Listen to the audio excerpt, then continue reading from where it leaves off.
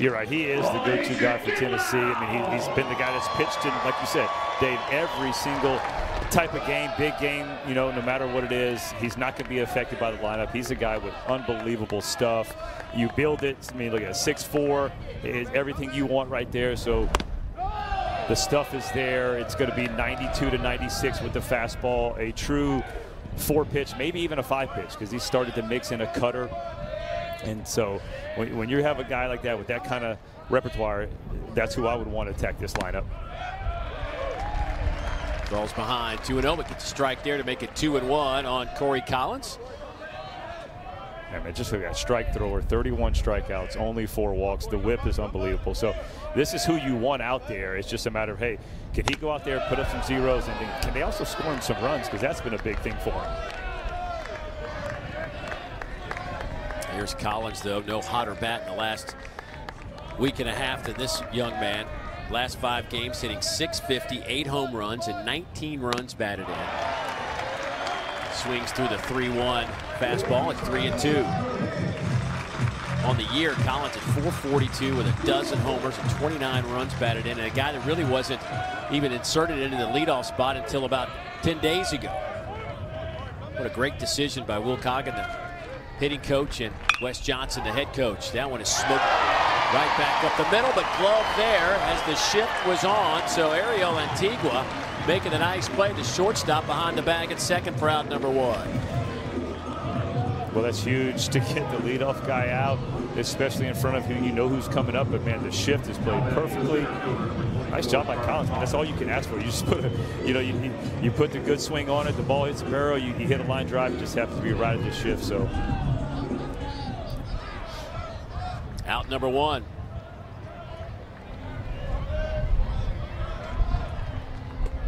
Here is Charlie Condon, the best hitter in college baseball right now. National Player of the Year candidate, potential number 1 overall pick. Leads the nation in average slugging percentage, home runs, on-base percentage. And rips this one into the gap in left field. He had a double last night for his only hit. Looks like he's going to turn this one into another double. He'll stand up at second base. And George has barreled a couple of pitches to start the first.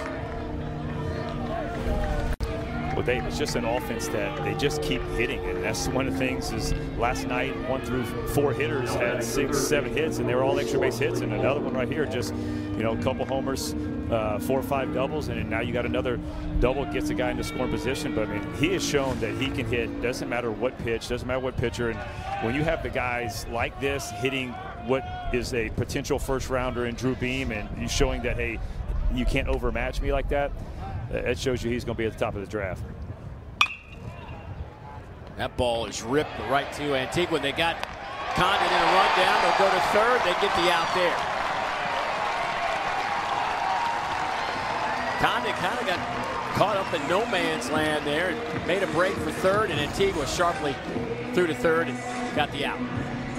You couldn't have said it better, Dave. It's one of those where you're taught action to the other side, and it's really was right at him. And as Condon's trying to get out of the way, he catches his feet a little bit off balance, and Antigua, smart play by the shortstop, and that's why he's out there, makes that play. And that's a huge pickup for Tennessee and Drew Beam. 2 down, and a runner at first for Slade Alford. For Dylan Goldstein, the designated hitter. Alford stands over at first. What we've seen so far, they've barreled some balls up, and so right there I like the first pitch breaking ball. So because they're going to jump on the fastball, sometimes you got to find that fastball location, and what better way to do it now is to get ahead with the breaking ball early. And you see now he goes fastball next pitch, and now he's hitting 0-2. A lot of stuff to move. Goldstein last night 2 for 4. And an RBI.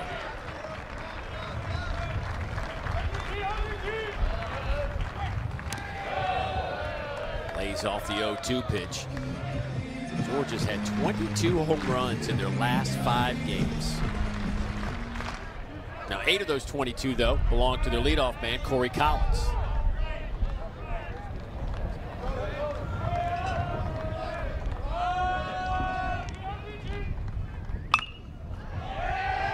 breaking ball lifted down the line and left. That'll be caught in foul territory for the team lead with those 10 home runs. Swings through the first pitch behind 0-1. He's recorded a hit in 22 of 26 games this year for the junior. Out of Brooklyn, New York. The man they call C-Mo.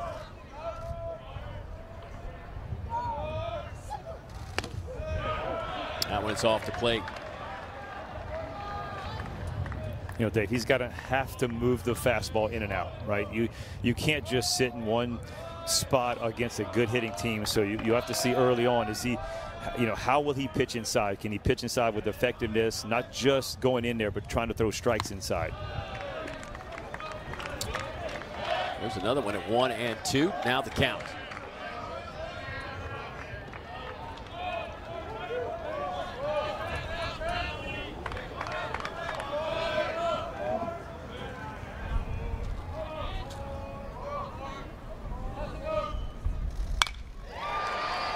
Shot out to right. Paul Tate's there to make the catch. One down. Well, I tell you, anything that gets elevated today, be on your toes, all of us, because that wind is howling. Gusts up to 30 miles an hour today. Yeah, you see right before he threw that ball, Dave, Fernando Gonzalez was touching his head, was like, hey, be smart right here, be smart. And he wanted it off the plate, but you don't want it up there, you know, mid-thigh. C-Mo about shot that off the wall. Here's Blake Burke. 1 home run shy of tying the school record for career long balls. This one, though, not going to leave the park, but it could drop. And it bounces off the wall. Burke around first on his way to second, and he will wind up with a double. His 16th double of the year.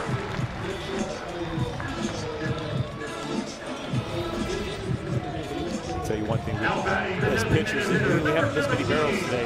George has done a nice job arrowing up 3, and you see back-to-back hitters with the ball and square it up right here. That's a beautiful swing right there by Blake Burke, and he has done it in his Tennessee career. Just keeps piling up those extra base hits.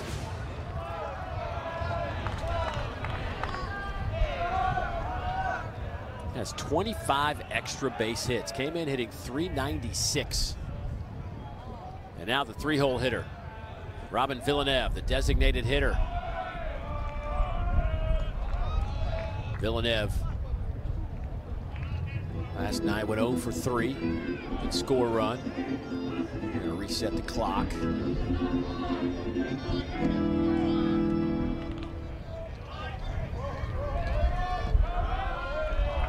There's some issue with the wristband on Leighton Finley's glove arm right there. You see that, getting the pitching information.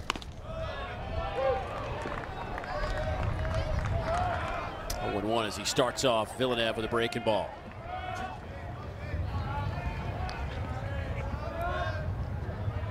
Villeneuve transferred in from Weatherford College. He's from Quebec, Canada.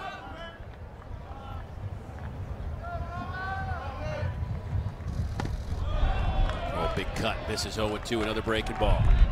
Yeah, nice pitch right there. He went slider first pitch, was more of the get me over. It doesn't have to be your best one because most guys don't want to swing. Breaking ball first pitch, and then he throws a much better pitch. Kept it a little bit farther away, and now you get the guy swing in a little swing mode, so now you can expand with the fastball. You see Gonzalez points to the head again. Hey, be smart.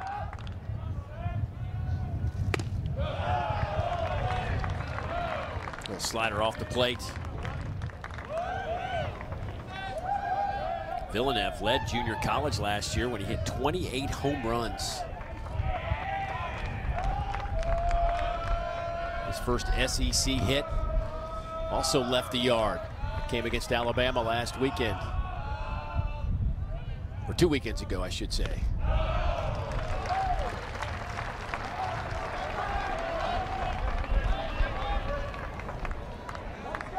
Blake Burke out at second base after that double.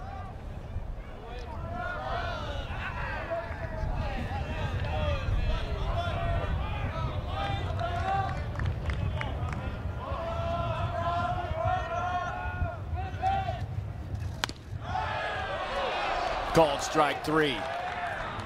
Paints the black. That'll be out number 2. you talk about setup, breaking ball, all the way, and then right there just freezes him with the fastball on the black. Unbelievable pitch right there by Finley. 19th strikeout of the year for Leighton Finley.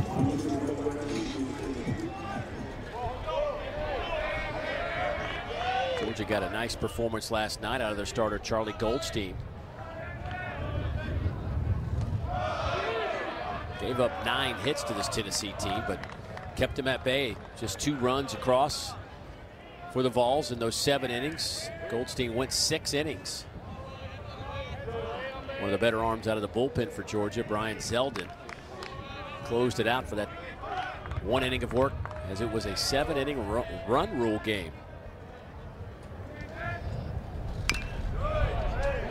Fouled off at the plate, 1-1.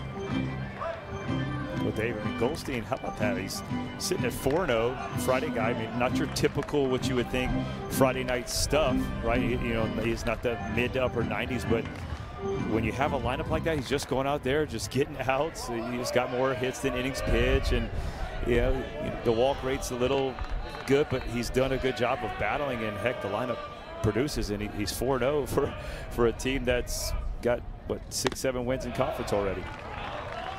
Yeah, he's not, you know, you think Friday night starter in the SEC first-round pick generally comes to mind. You know, whoever you're throwing out there. Charlie's going to be competitive. He's just not afraid to throw strikes and not afraid to give up a hit or 2 along the way. Well, I think when you know your lineup can score with anybody in the country, it allows you to relax out there, and especially they've done an unbelievable job of scoring early and often. So then that gives you the ultimate confidence to step on that mound.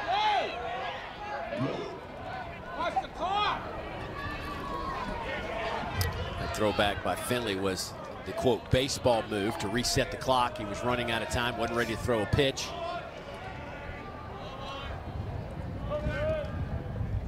Here's the 2-1. Fouled off again.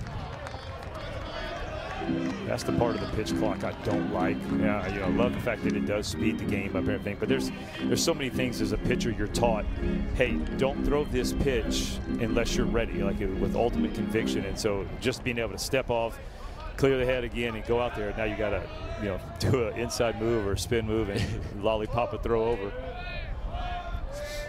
It's the new reset. That's all.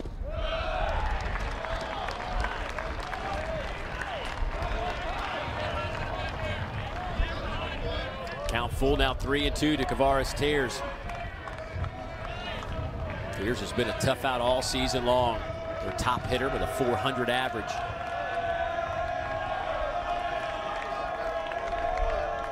Two down in the inning. Now there's 2 on. Fastball misses up.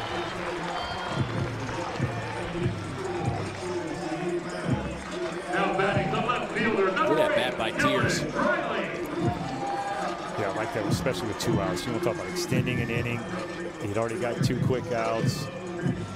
Pitch count now 16. You have to be able to see some pitches early. You don't want to let that starter just, you know, cruise through the first, cruise through the second, and get comfortable quickly. Here's Dylan Dreiling, the sophomore, out of Hays, Kansas. Shoots this one out to left. This is to the wall. It's out of here. 3-run blast. Dylan Dreiling, his 9th of the year, and Tennessee jumps out to a 3-0 lead.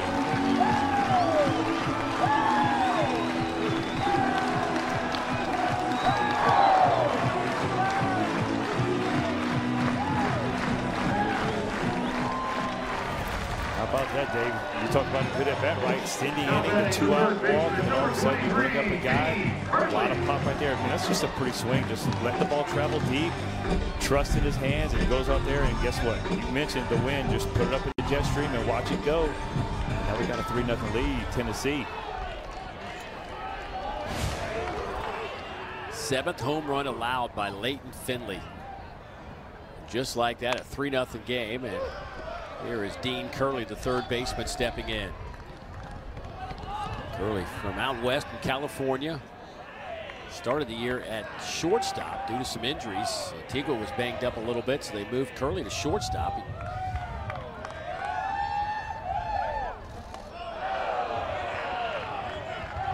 Howard stays inside 1-1. Curley, of course, best known for his explosive night when he tied a school record with 3 home runs against Kansas State, the first freshman at Tennessee to accomplish that feat. He also tied a Tennessee freshman record with 9 runs batted in that game.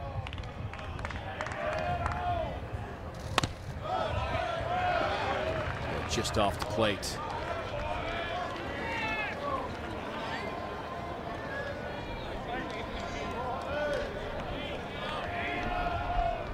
Curley with 2 for 3 last night.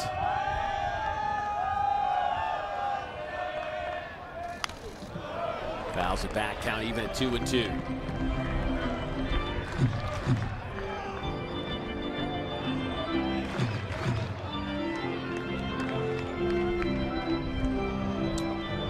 Finley pumping that last fastball up to 95 miles an hour.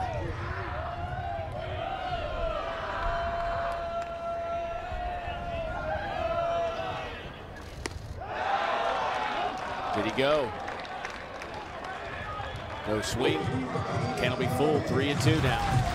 That's a good take. That's a good pitch. I mean, just because of the hold up. We kind of shortchanged him a little bit, Dave. 91 to 93. He's pumping some 5s already. He'll be juiced up.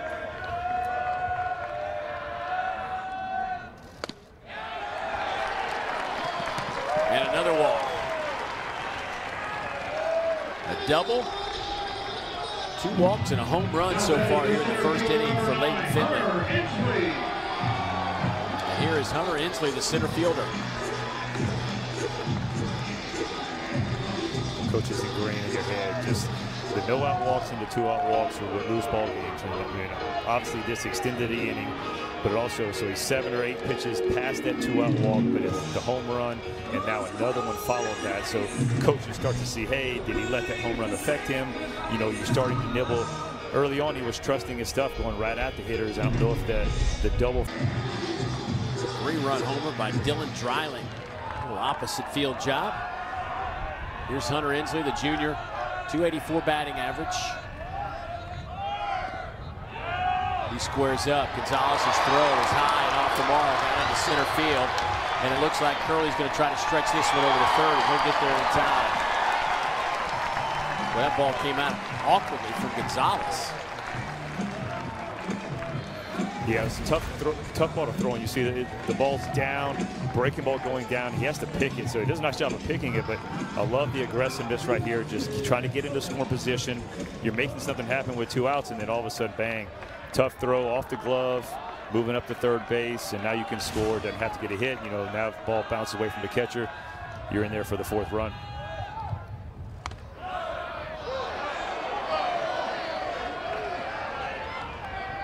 That's in there for a strike. Inslee turned around and said, "Are you sure?" Home plate umpire Eric Gaucher, "Yeah, I'm sure." So we'll try it again here, 1-1.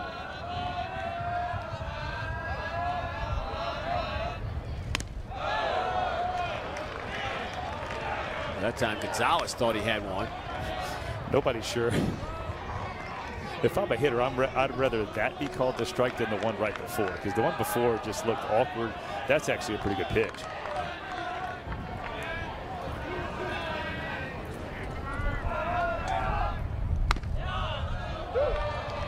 Now it's 2-2. I love when catchers, when they think it's a strike and then they hear ball, they give it that double clutch. It's a subtle little, like, you're saying something without really saying something.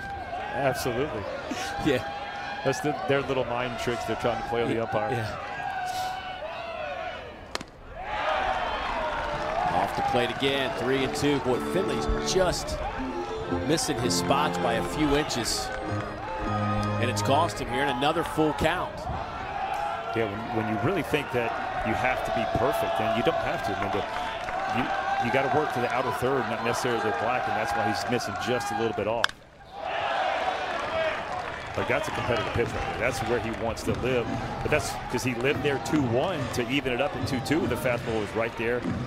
There's some days where you have it. Like, you lift the leg, you release point, it's going to be on the black. You just know it. I'm going to dot that catcher.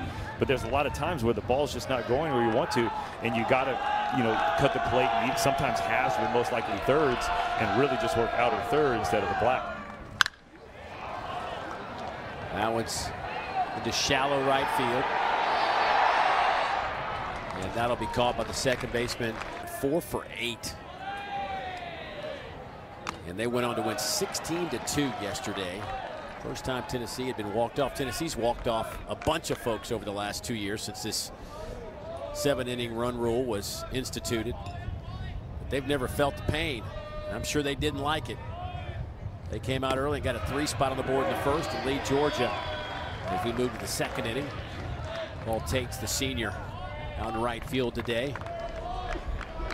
A couple of home runs for the senior.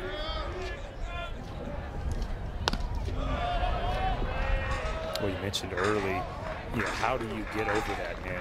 We talked about flushing it, but this is how you get over it. This makes it a lot easier when your offense goes out there and puts up a 3 spot early, and then now you have the guy that you want out there. But you mentioned Causey. He's been unbelievable, and so that's one of those games you kind of just chalk it up, move it on, ran to a hot lineup because he's been really good this year. So was this. This was really good by Beam.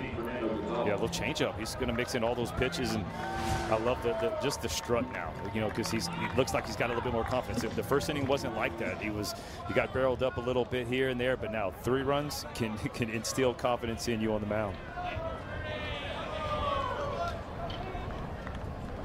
Beam entered the game with a 7.7 K to walk ratio, which was top 20 in Division I. He just pounds the strike zone. He had a unique game against Alabama a few weeks back where he pitched 8 innings in the game, but got hit pretty hard early, but kind of battled through the whole thing and ended up throwing a complete game. Gave up 8 hits, 6 runs, but had 6 strikeouts through 101 pitches. But as Tony Vitello was saying after the game, it just kind of shows you what kind of kid this is. Didn't let it phase him, and in the last 5-6 innings, he was unhittable. I think retired 13 straight at one point. Yeah, I remember watching that one, and it was nothing after the 3rd inning, right? So he gets hit up pretty good in the first, second, 3rd inning, and the mark of that good starter is you kind of get in there and settle in, and he absolutely cruised, and Alabama was able to win the Sunday game, but if Tennessee would have won that game, you'd had to give a lot of credit to Drew Beam because sticking out, pitching that final inning, and not allowing the bullpen to have to come in there, they were stocked, ready to go on Sunday. Pop up to second baseman Christian Moore. He was surrounded by a lot of orange jerseys right there. And Christian Moore said that was a tough one. Not the easiest, but winds at 15 to 20 miles an hour, gusting to 30. We saw last inning. The one last inning at second base and right field, it was like you see the feet start to shake a little bit. But yeah, those flags haven't dropped. That's the straight, straight out to left field, and that's with some authority. So Gonzalez is retired, 2 down now. Blake Chadwick, base hit to the left side. First pitch he sees. And see, I'm okay with that as a pitcher and just as a coaching staff, right? You're thinking, hey, he's attacking with the fastball, and it's a little bit up, a little bit too much of a plate, but it's first pitch hit. So now you go back after the next guy, you get another, a quick out, and that really doesn't affect you. So it's showing you that, hey, I'm attacking the strike zone and want a little bit more downhill, which he's done really well so far this inning. That one just stayed up on him a little bit. So here's Sebastian Murillo, the senior.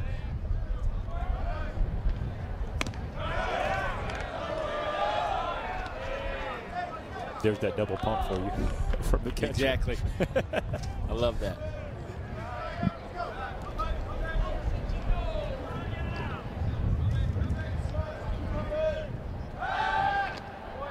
Throw back to first.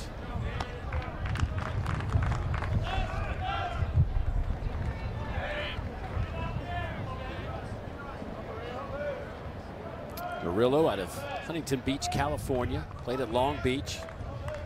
Hit 293, 78 games.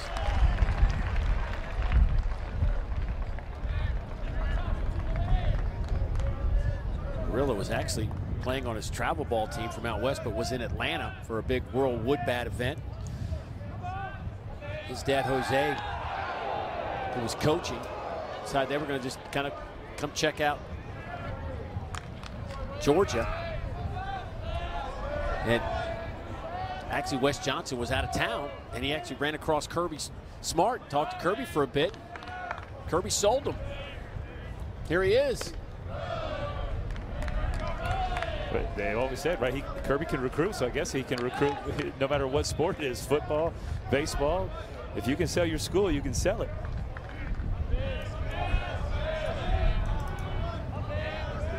Well, some big things going on in Georgia with their baseball program as this one's lifted off the bat, down the line and right, and a diving catch in foul. They're going to say fair territory, but that'll be the third out of the one. Was there last year. This team right now ranked 5th in the country. I think they're maybe, you know, a pitcher away from kind of being that same kind of dog, you know. I don't mean that in the Georgia Bulldog sense, but being that same kind of team. I think they're just maybe that one element. There's always those what ifs, right? Because there is a guy that was in that uniform that's pretty good and still pitching in college baseball. You know, last name Burns. Yeah, he would look good still. Yeah.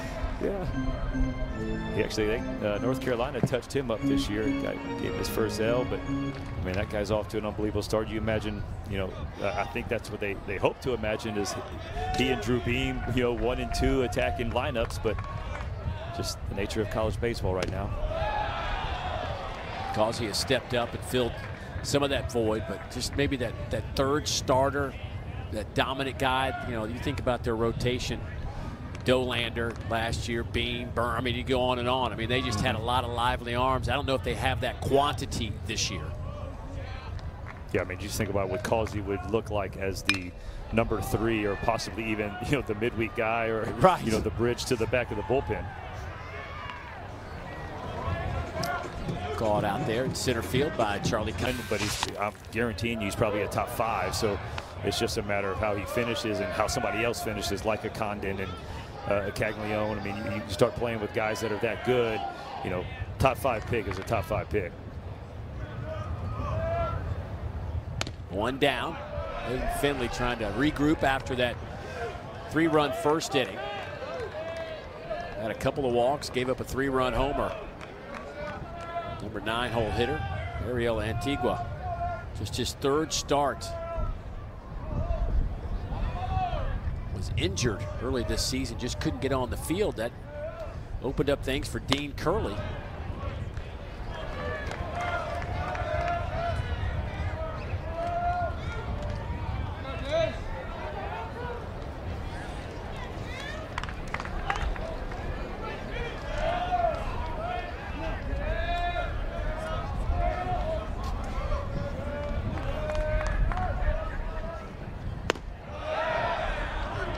Just misses at the knees, 2-2.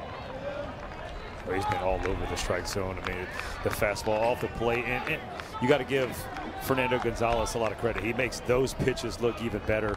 I like the way he sets up outside. He kind of turns that body just a hair. And so when he hits that zone, when he hits his mid, it feels like it is always a strike, but he is just missing. Didn't miss there. Fastball right by him.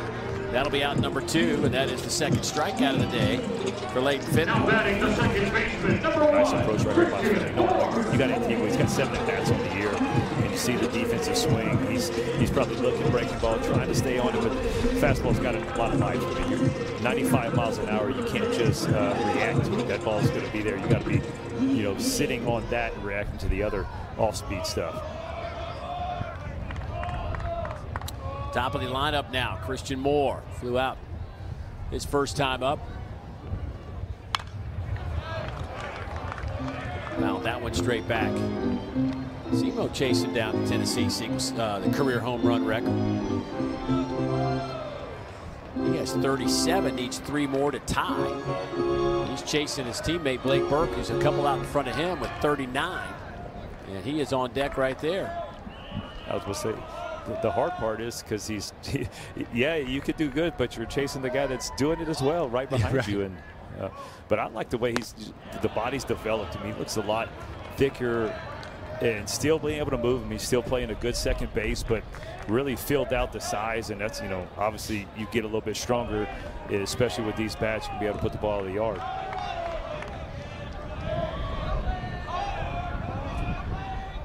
Oh, 0-2 on Christian Moore. Got him. Inning is over. Paints it again. 3 pitches. Didn't start that way, though. They got swept at Kentucky. Really just totally dominated by the Wildcats in the opening weekend of the season. But Georgia responded nicely by sweeping Alabama the following weekend and win game 1 here in Knoxville. Colby Brandt steps in, the sophomore. Here's a chopper out to Christian Moore. Played in perfectly over the first out of the inning. Dave, you mentioned that the sweep to the hands of the Batcats. I think now it's starting to get around the league. It's like, well, how good is Kentucky, right? Because they've played Georgia, Missouri, now they're at Ole Miss, but you're like, hey, they keep winning. And, well, they haven't played. Well, Georgia obviously goes and sweeps Alabama, comes to Tennessee, and Bama wins a series against South Carolina, who beats Vanderbilt. So, all these things are happening, and you're going, well, maybe Kentucky's not as bad as people thought they were. Yeah, they are gathering attention as we speak. They have, I think, got themselves in a spot now where they've shown enough. And they're sitting there right now in the D1 top 25 at number 24. So that national recognition is coming along with Kentucky. And it's as you said, Georgia, at some point, you keep winning ball games, people got to take notice. You're right, especially in this league, right? And I know Georgia, I think I saw something with Kendall Rogers say they were, the next 1 or 2 out. So you're talking 10, 11 of the top 26 teams. That just shows you. I know that all these coaches say it's a gauntlet and all these things, but it truly is. You can't overstate it, how each weekend, whether a series win or a sweep is within a couple plays. That's how easy it is, and it can go either way.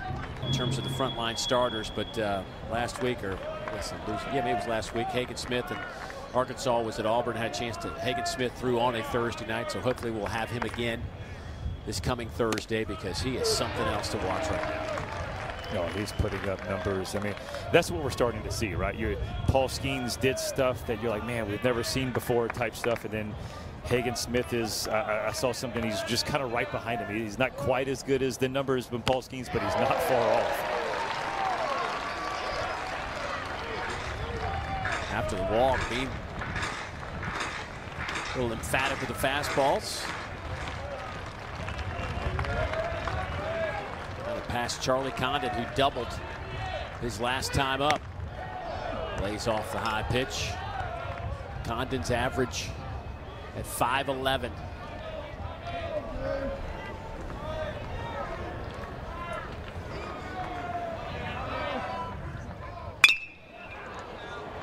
Boy, hit that one on the barrel out in front a bit. But Dave, you see the catcher slide in. That's one of those, like, you have to slide in on these big guys. Condon 6'6", wants to get the arms extended. You see right there, got a 2-homer lead over Grant Knipp at Campbell. But if you slide in and that ball doesn't quite get in, that's what's going to happen. He's going to put the barrel to it. So you've got to really get in there and drive that ball in.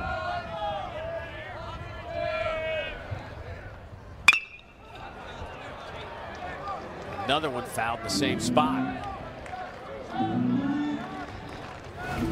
But this is one of those scouts take notice at bats. You have, it could be a first-round pitcher and a guaranteed first-round hitter, and you're seeing, he's throwing fastballs in, he's throwing breaking balls, he's trying to bring the kitchen sink to him, and Charlie Condon just keeps barreling them up. That one is hit deep into the air. It is way out of here into the party deck. Charlie Condon does it again with 2 strikes.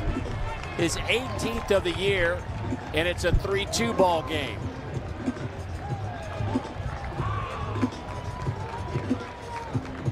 man, oh man, this guy is something else. Dave, that's what it was. It was a fastball trying to get in. The catcher goes in, but the fastball doesn't quite get in. He pulls the hands in and just knows him. He strong hitter, good leverage, good extension right there. Look at the dugout, pointed up. They know what's going, especially when he puts the bat to it. You got a feeling it's leaving the park every time he swings right now.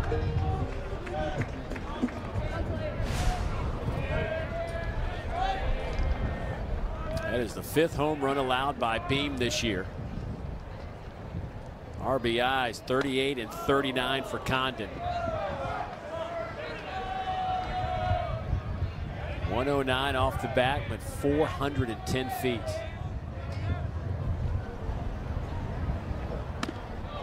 $25 of those a year ago. Something tells me he's going to surpass that. Just guess. I think you're a good guesser. It's good. Yeah, right. And the best part about that, Dave, that's a 96-mile-an-hour fastball that's going in, and he's able to get the hands in, keep it in, because a lot of guys might hit that, barrel that, and it's going to be that long, loud strike that goes 400 feet foul, right? But he's able to keep the hands in, and he keeps that ball in the left center field and then puts it in the second deck in left field. He's on another level right now. It's early, and you kind of hate talking about it, but I mean the reality of it is we're in the 3rd week of the SEC slate, and he's on pace for an historic season by any hitter to ever play college baseball. That one's hit a mile in the air. See how Christian Moore, this time he gives way to Tears, who comes all the way in. And popped up in foul territory his first time up. Dave, I mean, there's so many things we can say about Charlie Condon, but I think one of the biggest things too is after his year last year, right now, now the spotlight's on him. He's more than produced with the spotlight on him, but what it does is it takes the spotlight off of a lot of the other Georgia hitters. And so you're going, hey, Collins, double-digit homers. He's right here, almost double-digit homers for Goldstein. And these guys and everybody else is still producing, but there's really not a spotlight on them. That'll be a fair ball in the corner. Goldstein around second. He'll wind up with a stand-up 2-out double. His 7th double of the year. Just stayed fair down that right field line, got into the corner. Georgia with a runner in scoring position again. Beam's trying to go in. You see the catcher again. He's in. He's just not getting that ball in. And again, if you keep missing the spots, you still got to give a lot of credit to the Georgia hitters, though, because they're keeping the hands in. They're not getting the head of that bat and hooking that ball down the line that would go foul. So keeping it fair, you got to give them a lot of credit. And they keep doing it.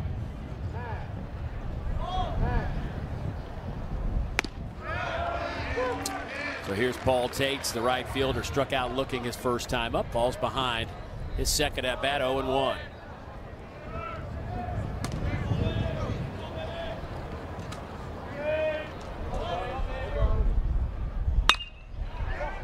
That one's shot out to right field, and that is not played very well by Kavares Tears. That'll get all the way to the wall. Goldstein will score, and Tates will wind up at second base and an RBI double.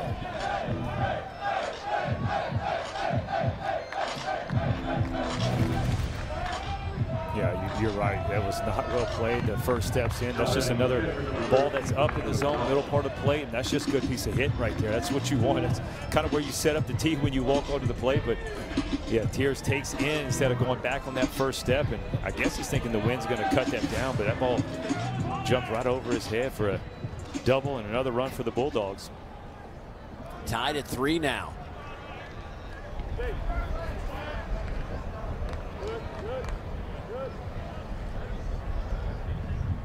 Fernando Gonzalez had a home run last night. He has 5 long balls on the year. He popped up his first time against Beam.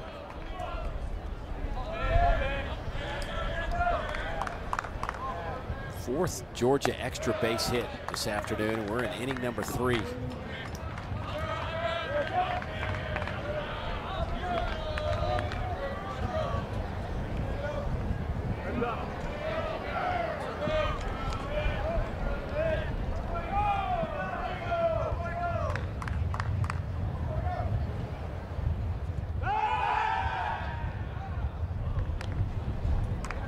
Georgia's now, by the way, homered in 25 of their last 27 games. They didn't homer against UNC Asheville and one game against Kentucky.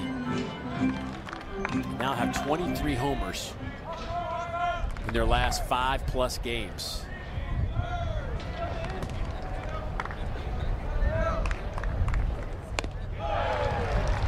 Swing and a miss, 1-2. One of the things Wes Johnson decided to do when he got this job is recruit to the ballpark in Athens. We need some guys that can deliver some balls, a short fence and right center. Make sure you got some guys that can do that. Now Condon can hit him out anywhere. Ball smoked, gloved for a second. It looked like that went off Moore's glove. He had it for a brief moment. At least slowed it down, but that'll get another Georgia run in. It's 4-3 Dogs now.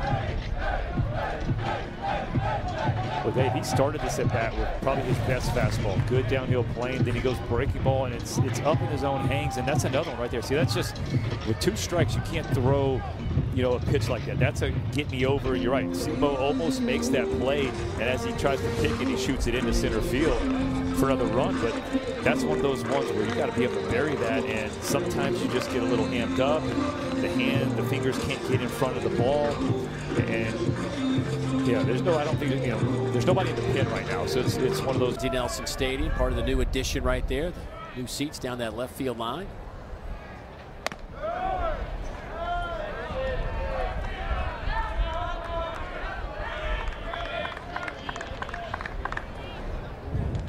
Clayton Chadwick singled his first time up. Blast that one through the right side. Georgia's going to have him first and third and 2 outs. So much damage by the Dogs here with 2 outs. 2 doubles and 2 singles. Yeah, they're hitting. It's every pitch too. I mean, that's the changeup right there. Just instead of going away, it goes in right to the barrel. Gonzalez hit the break ball. That actually goes right under Blake Burton. They already get that a hit. It's a single to the right side. I don't know. Pretty sure you asked Mr. Burke, he's going to say, yeah, I should have made that play.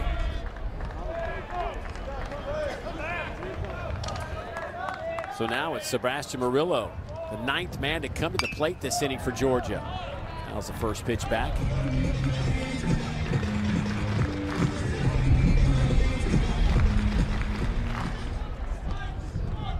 Georgia has 7 hits already.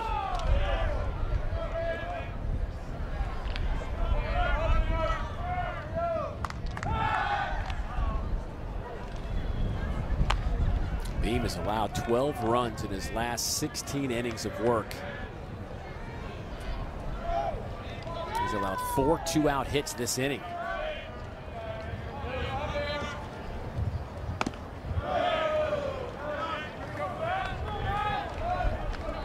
Seems like he got really frustrated. If we go back to Corey Collins at bat, he walked Corey, and after that you could see his demeanor change a little bit. He was frustrated, tried to power up on a couple of fastballs to Condon.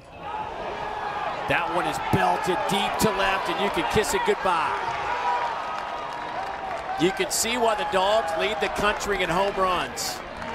They're 2nd this inning. Murillo's 2nd of the year.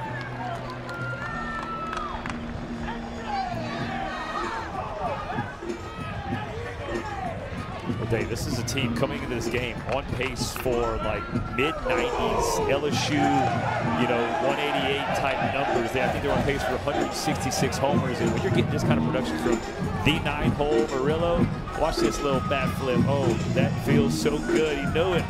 Bam. I mean, that's just, look at it. See, catch us in eye. It's time to run right now, my man. But that's just production from up and down the lineup, and you're starting to see the swings because the confidence is there because the top is taking care of it. The bottom is like, hey, there's nothing expected from us. We can go up there with ultimate confidence and also produce. Or last weekend, in the first game of a doubleheader, and the game was over. But he threw his helmet coming around third. Georgia had already been warned for an excessive celebration, but because he tossed his helmet, it was in front of the Alabama dugout. They felt it was excessive and dangerous, and so he was ejected for that game. It's kind of the new way of college baseball. This one's grounded back up the middle and another base hit. I mean, it is just a hit parade right now for the Dogs. What's your thought on that, Dave? I mean, that's something where a walk-off grand slam, like I guarantee you the Alabama dugout did not take offense to a guy rounding third base and tossing a helmet, you know.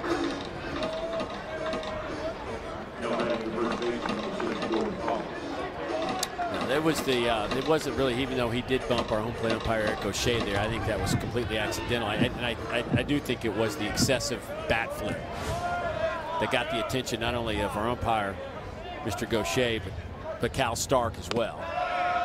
And they're just trying to cap, you know, I mean, Lance, it's one of those things where it was getting out of hand a little bit. The bat flips, the posing, all that. But there's got to be some sort, I mean, you got to enjoy the moment. It's hard. It's a game of failure. Right. And he's thinking, hey, this is a first-round guy. You know, he's trying to showcase. You know, there's scouts in the stands. They're like, hey, I can do it. You're right. You know, maybe the flip, but get out of the box, right? I think that's what Cal Stark's saying. Look, hey, you can watch it long enough. Hey, get, you know, especially the kind of banana turn out of the box off the home run.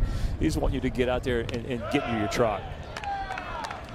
But I agree. In a game of failure, sometimes you got to be able to enjoy some of these moments because they don't come around as often, right? Georgia's had an explosive third. How about a 7th spot on the board?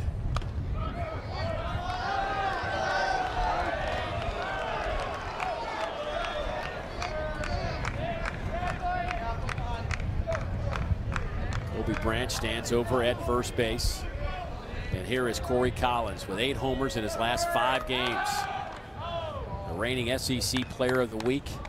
Over his last 5 games, he's hitting .650, 8 homers, and 19 runs batted in. 2 3-run homers last night. Fouls that one off. You got to think you're sitting in front of Charlie Condon, which we can't overstate that he might be having the best season in college baseball history that we've seen in a while. So you got to think nobody wants to face him. You mentioned that at bat to Collins, he goes 4 straight pitches on the walk, and yeah, he got fired up a little bit, and then gives up the home run to Condon the next at bat. So you know, he's like, it's gold sitting in the spot where he's at. You know, when he's like, Wes Johnson asked me to lead off, I'm like, absolutely, go ahead and put me in that spot. Well, he's delivering. He misses inside, and that'll be ball 4. Kirby Connell getting loose. Already a home run this inning for Condon. Keeps it on the ground. Chopper to short. And dropped there by Antigua. Just a straight boot by the freshman shortstop. He felt the pressure because there was a high hopper, and you know, Condon, I mean, for a big guy, he runs really well. He's playing center field, so he feels that pressure. The runner crosses him a little bit. I don't think that affects him, but right off the turf, it just eats him up, and I think he's trying to go quick to get Condon out there, but yeah, you think you make that ground ball and you're able to get out of that inning, and the play doesn't get made, and it extends it. But this is, Connell's been in one of these situations. He's, like you said, he's pitched in every situation possible. So this is nothing new for him. He can get out of this. Slade Alford. Looks at a fastball in there for a strike. Kirby Connell leads all D1 pitchers, active pitchers, now with 103 appearances. Kirby's got some real, he's a magician out there on the mound for a guy who doesn't throw hard. He's usually mid-80s, 85, 86, but he'll tell you, though, he's touching 88 these days. That's what he's telling you. Right, what do they call it? Crafty lefties, you know, mix it in a little bit, relying on movement. Now he's a bulldog on the mound. And he just touched 88, so he wasn't lying.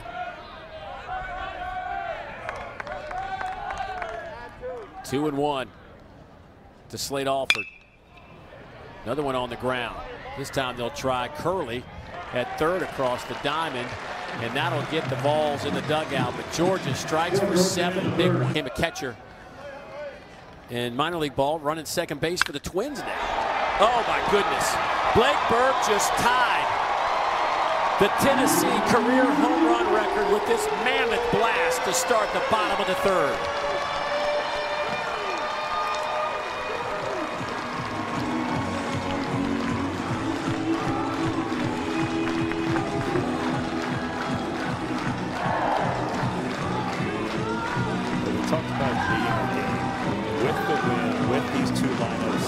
There's a lot of chances for some fireworks, and we have seen them. The pitching, you mentioned we have some of the best pitching coaches in this game, but they're not loving this because that is a beautiful swing. The arms get extended. This is everything you want as a hitter, and not allowing your team to settle in with that deficit. He's like, hey, we're going to go back out there, and it's a team that's going to keep fighting. But man, was that number 40 in his career? That's it. Just tried Luke Lipsius. Oh, 117. 411. His 40th career jack. You know, it leads me to this. We talked a little bit about it during the break there, but Leighton Finley sat around. I had to be close to a half hour on that bench. And just not sharp coming right out of that dugout after the long layoff, but he'll take the 7 runs. Yeah, you take the 7 runs, but sooner or later you're like, hey guys, you don't want your guys to get out, but you're like, hey, can maybe you get a hit and, you know, round the base, you know, get out, because I want to go back out there, because you like enough run support, but man, like you mentioned, Dave, they're sitting around for nearly 30 minutes. You got to get up and throw. I'm sure he did. You know, you throw at the catcher, but there's still a big difference in the feel of your pitches when you're sitting down for that long. But it also shows you how big. Shows you how big that out for Cannell coming in there with bases loaded. You know, if he allows another hit and the lead gets bigger, but you keep it at that 4-run deficit, because you know you have a lineup that can come back and score some runs as well. Yeah, this thing is far from over. I'll be shocked if we're not double digits both teams by the end of this one. It does have the Sunday feel of the old school SEC ball. Yes. Where if you've got double digits, you still weren't feeling comfortable.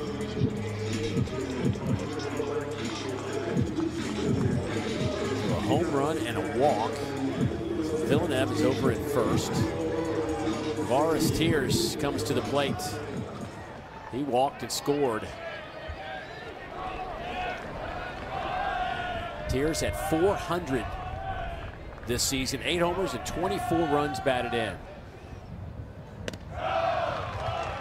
Tavares, another one of those guys that you were talking about, Christian Moore, kind of changed his body and just has added so much power. And his physique has changed dramatically from year to year.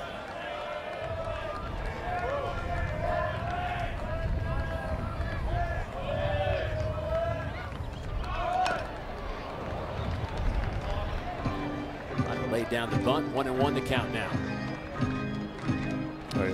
When you see guys like that transform, you give a lot of credit to the staff and everything, but their hard work and, you know, these top-notch programs provide you with so many benefits, whether it's nutrition, whether it's, you know, supplements and all those things, as opposing to the weight room. And these guys have facilities that, you know, can rival big league facilities that they can work out without having to go anywhere. You know, they leave their dugout, go right into their weight room after the games and stuff. And so you got to give a lot of credit to some hard work. But man, schools that provide all these athletes with that kind of stuff is just awesome. And so that's why you see these guys really make transformations as they grow into their bodies.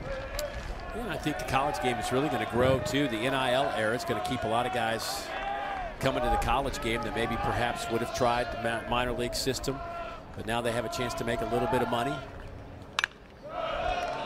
One's fouled back. So, I mean, already the last decade, you've seen more kids kind of say no to the draft and come to college because of what we're seeing in the SEC, and really the powerful conferences, the ACC, SEC, Big 12.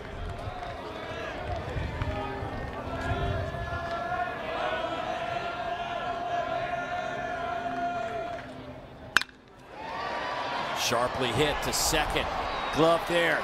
What a turn and a double play by the Dogs. Set up by Murillo. Stab at second base. He gets it to Colby Branch, who turns it at second. Well done, Georgia. Murillo's still feeling good after that hit because that ball squared up on the run, backhanded, and not just he makes the throw to the shortstop Branch look easy. I mean, he throws that almost underhanded while he's running to center field. That's an unbelievable turn. They had 2 big turns last night to get out of some big innings, and right there, already with the 1 run and nobody out, big turn. That's how you pick up the pitcher. And now Dylan Dreiling. He looks at a first pitch strike.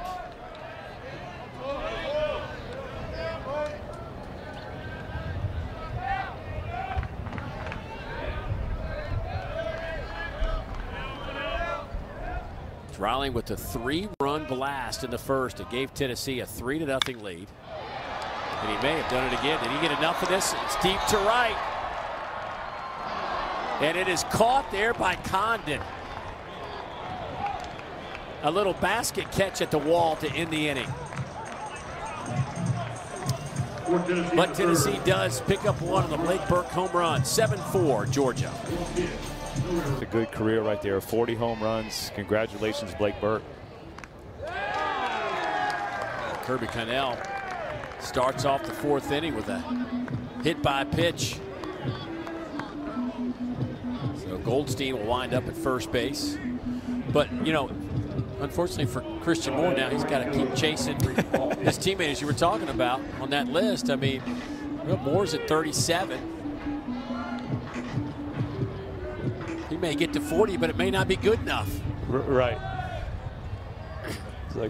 He's like, I had that number in my head all year, but guess what? The guy right behind me is jumping ahead too much.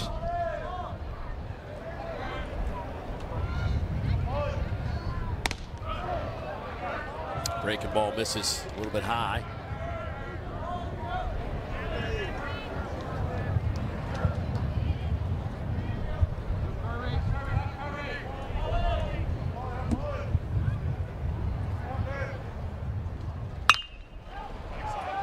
Shot out to right center. That's going to get down for a base hit. Goldstein around second. He's on his way to third. What are they going to do with him? They're going to send him. Here comes the throw home. It is not in time. And the throw to third, and they'll get him at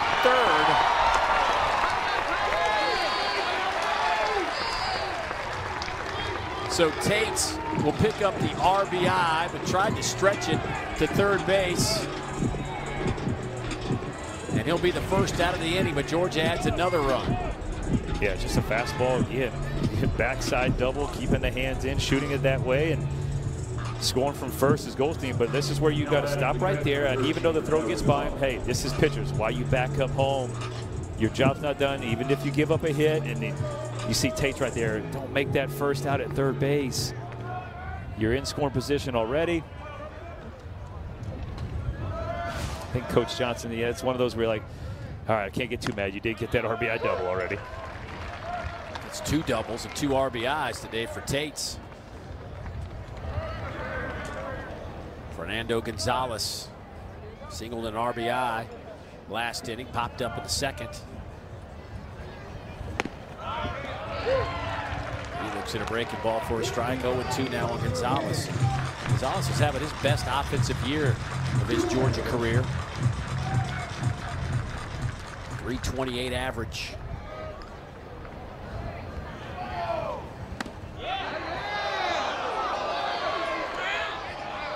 Yeah, he's one of those guys, Dave, that is so good behind the plate, saves runs, throws runners out, that you go, hey, anything you get from him offensively is a positive. But now he's turned himself into more than that. He's not a positive. I mean, when you're hitting 328, you're getting that kind of production. He's moved his way up from the bottom of the lineup to kind of that middle part of the lineup.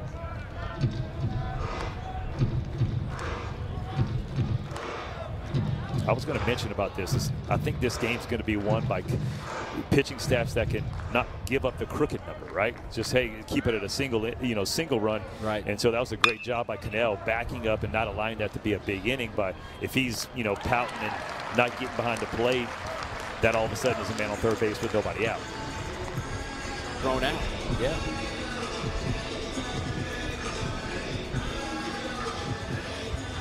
So Clayton Chadwick.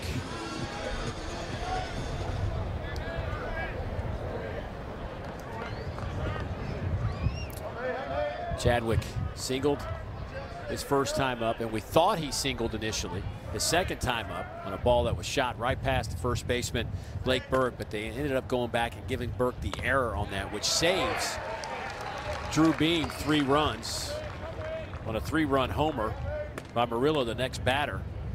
But because of that error, those are unearned runs.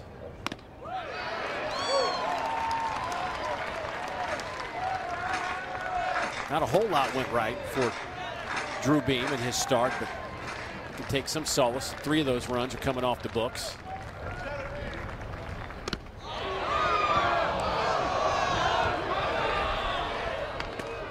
That's a great take. I don't know how he takes that ball. That's from the lefty, left on left matchup. Cannell kind of dropped down a little bit, slider off the plate.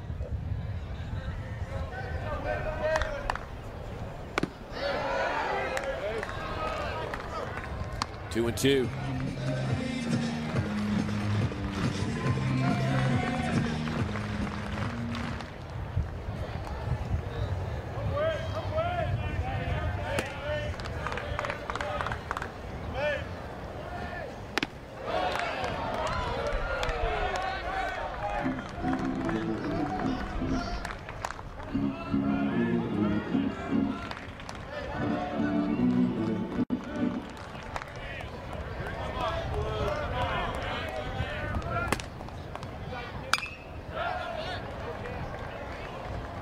Now back will do it again, 3 and 2.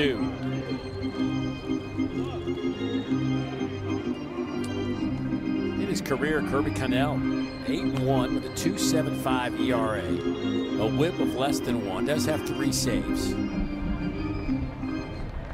He has struck out 111 and walked 16. I mean, the numbers for a guy who just doesn't really throw hard, but is just a true pitcher.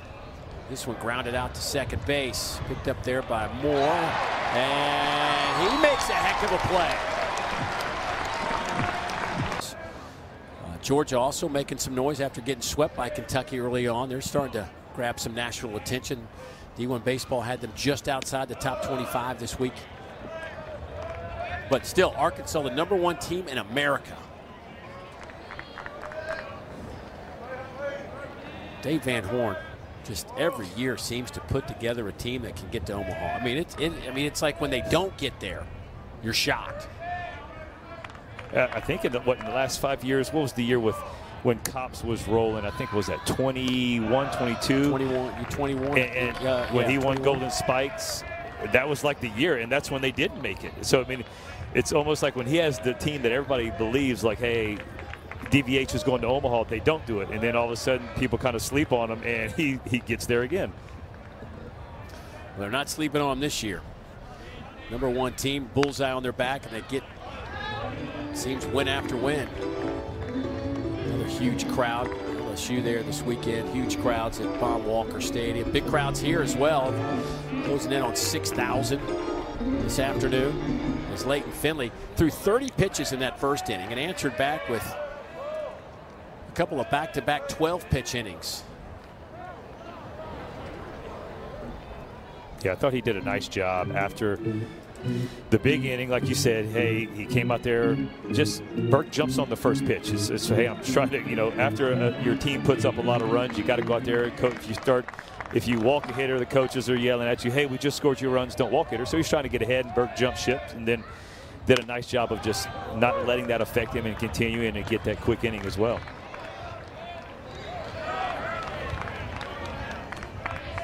Two and two the count. Freshman third baseman Curley moved over there this week due to some injuries. Antigua at shortstop moves Curley. So you've got a left side of the infield, both freshmen. This one is to third. Scooped up there by Slade Alford over to first. That'll be the first out of the inning. Now batting the center fielder, #9, Hunter Inslee. So here comes Hunter Inslee to the plate. Volunteer center fielder popped up his first time up.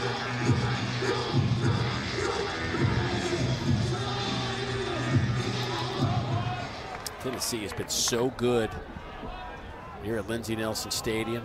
Last night they suffered just their second loss in 21 games this year. This one's blasted out to right. Is it enough? To the wall goes Tate, and he'll make the catch.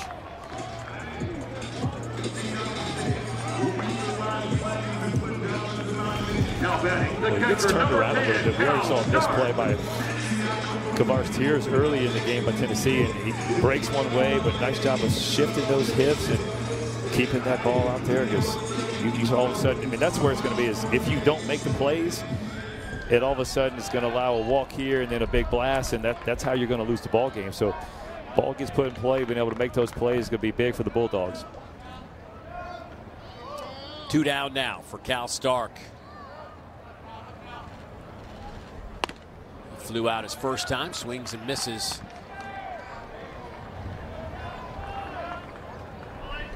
Stark just 182 on the year with a couple of homers, 6 runs batted in.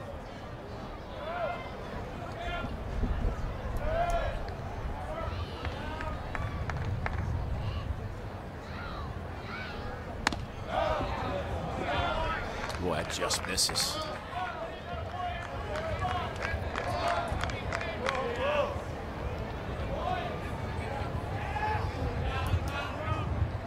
Still hitting 95 on the gun for Finley.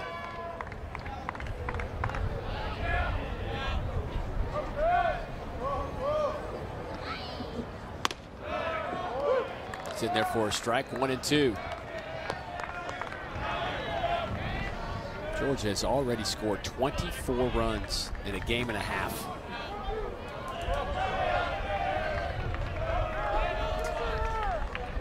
Yeah, I looked up and I forgot. I was thinking we were going to see a 6th inning, but no, it's still the 4th.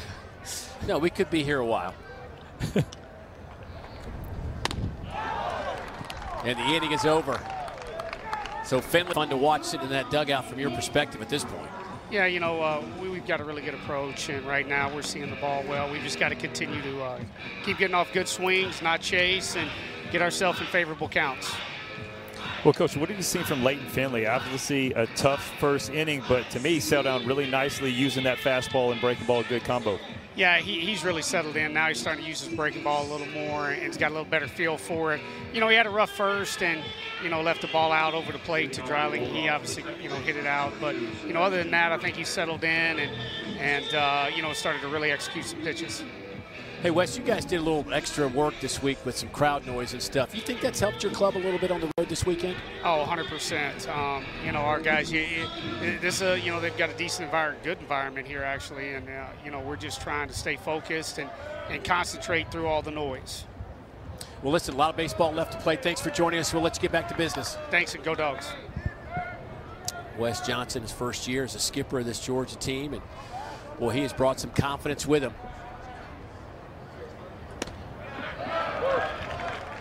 You know, one thing I took from the interview we had with him, our little Zoom call, just kind of learning is, and a lot of coaches, you hear it all the time, but like, you know, players are, you know, don't care how much you know until they know how much you care. And you could really just hear in his voice how much he truly cares about the college game. And that's why he left pro ball to come back to college and, you know, at LSU, and then gets that first head coaching job, and just showed his players truly how much he cares about them, how much he wants to grow them as men, obviously, and as ball players. Murillo grounds out for the first out of the inning. The other part of that story, like this week, he knew that this was going to be a tough place to play, especially a Friday night opening game. These two rivals, there'd be a little bit of noise, and he practiced on Wednesday in Athens with a bunch of crowd noise for 2 hours back in Athens, just to get his guys' minds right for what they'd walk into. And obviously last night nothing affected them as they won 16-2, and the first time Tennessee had ever been run ruled. And that's something you always hear of, like in football, right? Teams will pump their indoor with noise when they're going to a certain place. I've never heard that done with baseball, but you might start seeing that as they've outscored Tennessee 24-6 in the first 1.5 games so far. So it's working for them right now. Nine-hole hitter Colby Branch steps in, and he's grounded out and singled.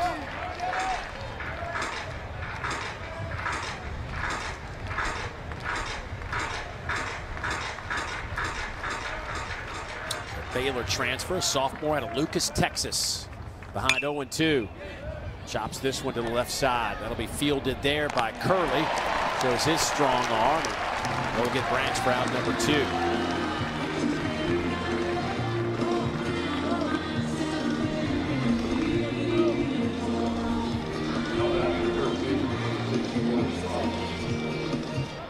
We'll talk to Tony Vitello when we come back here in moments at the bottom of the 5th inning, get his thoughts on how his club can get back in this one.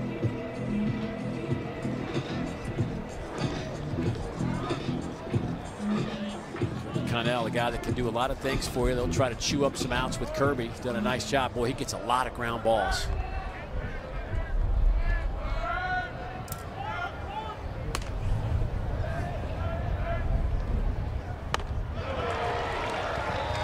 Swing and a miss to Corey Collins.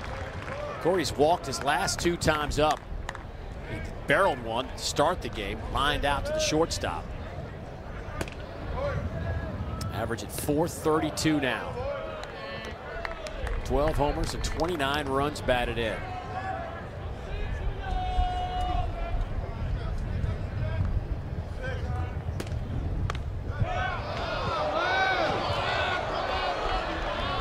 Just misses. 2-1 now to Collins. Dave, as you said that, looked at the averages. They have 6 guys hitting .324 and above. That's pretty good. That one is mashed, but it's going to be foul. That's over in Fraternity Row. I like that pitch, though. You know, as a pitcher, if you feel like, hey, I can go in there and this is the best they can do, and especially in a 2-1 count, hitters' eyes get big. They want to do that, but it also allows you to kind of get that, steal that strike and not put you in a 2-2 count. Fouls that one off as well. Especially if you're a pitcher that is not affected by, you know, a foul ball that gets crushed, being able to just lock back in there and know that, hey, I just stole a strike.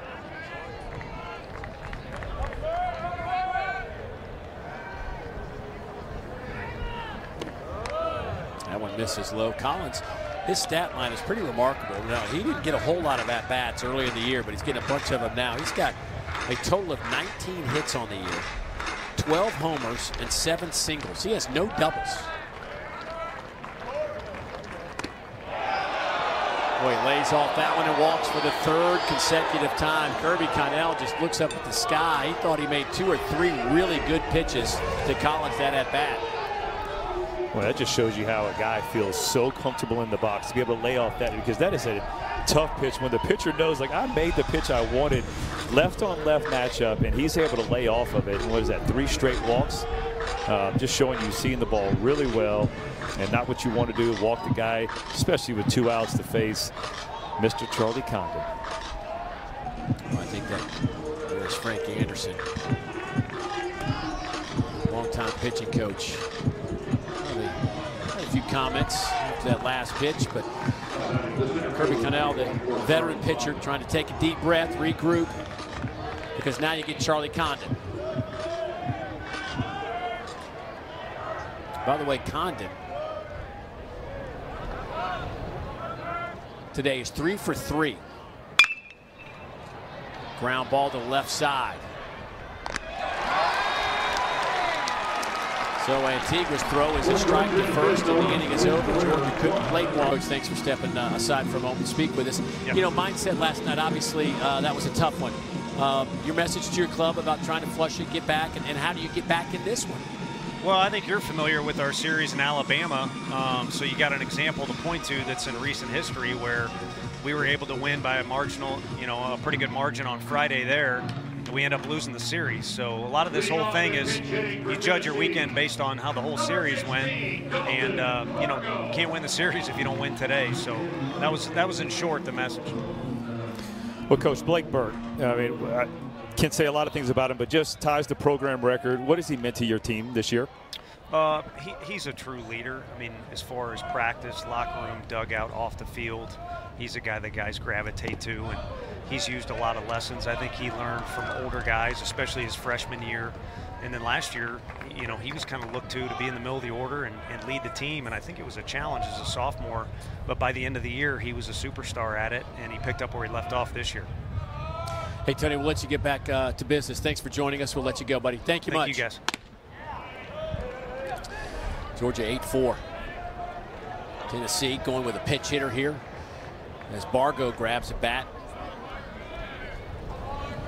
Bargo hitting for Ariel Antigua, the shortstop who struck out his first time up. So Bargo looks at one high in the zone. They'll check down to third. No swing. Bargo on the year, a .350 hitter.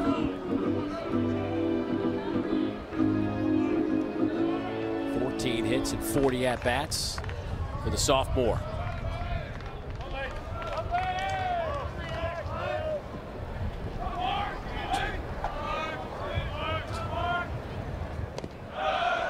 Stays inside. You know, Tony brought up a good point last night after the run rule game, and he's talked about it a little bit, is that, you know, some of those games, Tennessee's had quite a few run rule games, not where they're on the bad end of it. Last night was the first one. They were on the wrong side of it.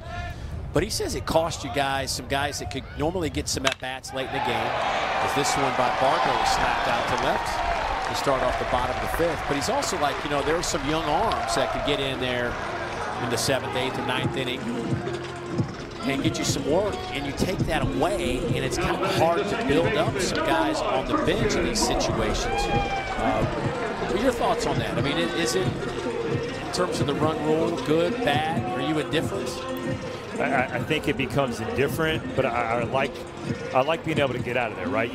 You're not wanting to get pounded by a team, because some days you just can't get out. Some days they keep hitting, but I agree with what he says, because you do lose a lot of those, you know, that could be that could be like 2 innings worth of at-bats that all of a sudden you could, you know, unroll the pinch hitters and get a lot of the guys, especially conference, you know, at-bats, and getting to see the high-quality arms in conference as opposed to non-conference games, but also on the mound as well. I mean, even though they're not high leverage innings, they're still innings in conference games that young guys need to get out there and feel that atmosphere. And so I do agree with him and think that would be better if they were able to do that.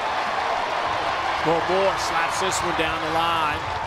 Bargo will stop at third. They'll have him at the corners.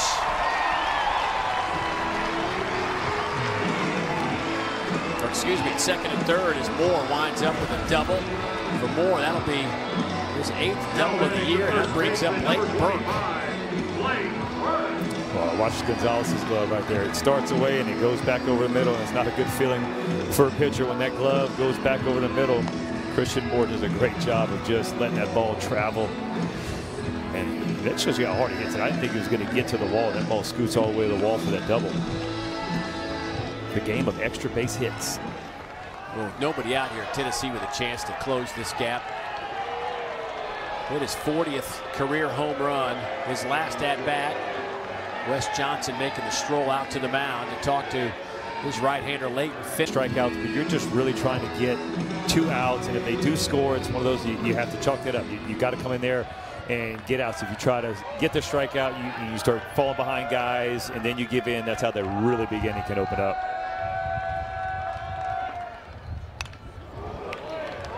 He picked up a win against Alabama last weekend.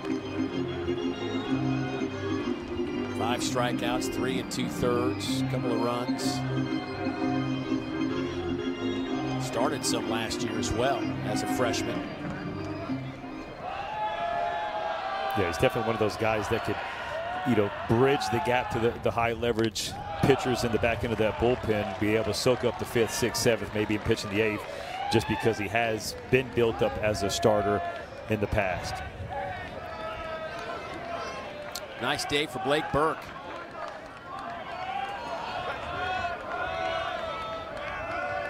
Hit a 411-foot shot his last time up. This one will stay in the ballpark as he hits a missile out to right.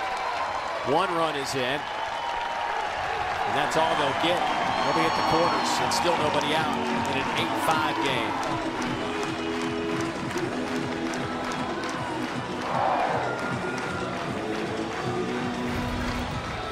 It just seems like every pitch he swings at is barrels everywhere. That ball's down, looks a little bit off-speed pitch, but lefties love it down and in, and that's his happy zone. And again, just shoots a line drive to right field. I think that's a smart play by holding it up more at third base, especially if nobody out. Don't want to run yourself out of a big inning.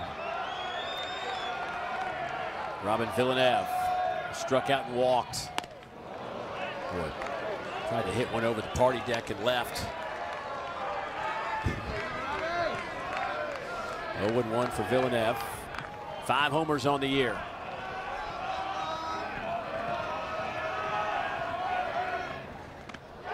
That hit him. Well, you could see that coming before the ball left his hand. It was kind of an awkward release.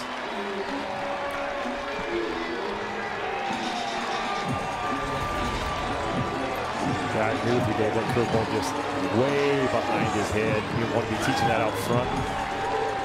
Eric Boucher kind of gets out in front of it thinking, but that's a breaking ball. You know you're not trying to hit. They already have the warnings to both the teams, and so that's something you got to remember too, especially the way this game's going.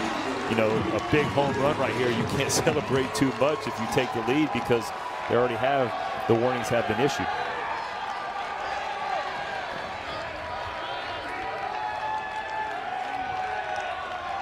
Bases are loaded, nobody out. Tavares Tears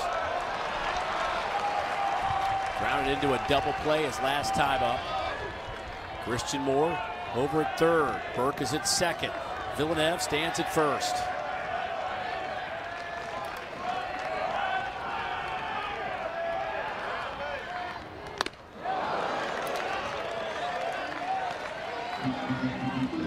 Tears. His average has slipped just below 400. He's now at 395.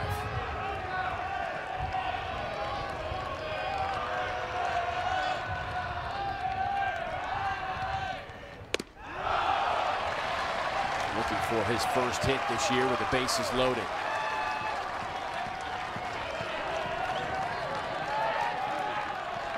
You can start to feel that crowd. He gets a hit right here. It's going to start. The Tennessee Vol crowd, they're going to get fired up anymore. You know, it's almost like they're just begging for that big hit right here.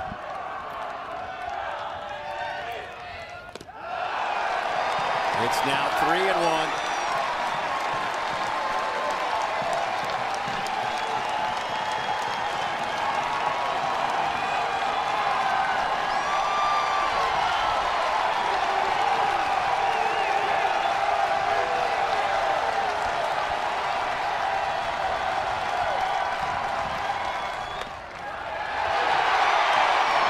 Just misses. Colton Smith thought that was strike 2. Instead, it's ball 4 and an RBI for Tears. And it's now an 8-6 ball game, and they're still loaded. I'm right with you, Dave. I thought the same thing as Colton Smith. He had this good fastball down and away, but been around the zone, and Eric Boucher's not going to give it to him. And boy, this makes this situation even dicier. Again, Gonzalez is a great receiver, and so sometimes he makes those pitches look better, but that's it. Dylan Dreiling already has a 3-run shot today. His 9th of the year.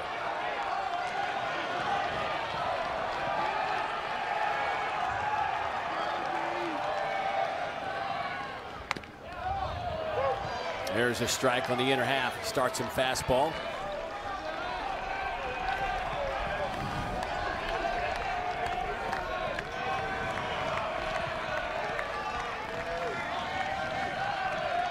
I would say this classifies as a high leverage situation. I agree, yes, sir. Breaking ball, foul back.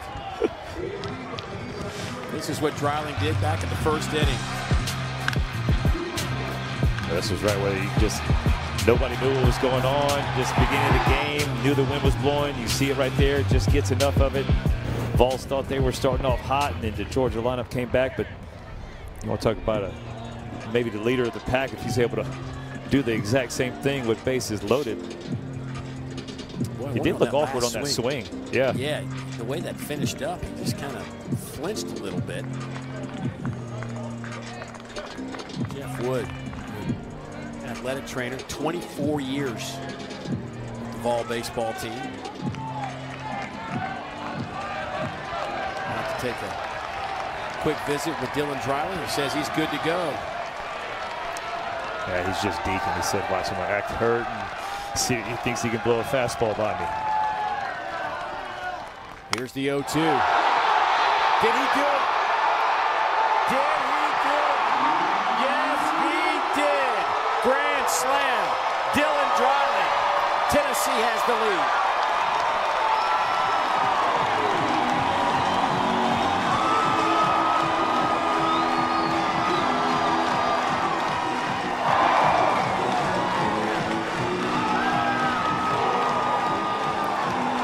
It's the classic day to act like, hey, I'm hurt a little bit. I don't know if I can swing. And guess what? Dekes him into a fastball. Grand slam right there. 102 exit velo. And again, just enough. But hey, the grand slam gets it going. The crowd was rocking. There's still nobody out. We knew there would be fireworks. 7 runs batted in for Dreiling. 2 home runs.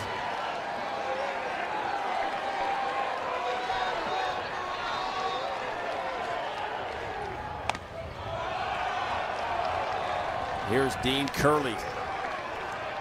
He's 0 for 1 with a walk.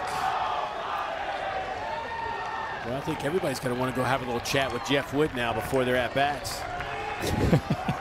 Tennessee athletic trainer. A little pep talk to Dylan Dreiling. Next pitch is mashed.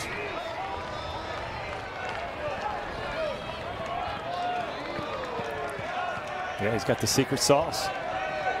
There's Jeff back there. Give him an RBI, right? For the effort.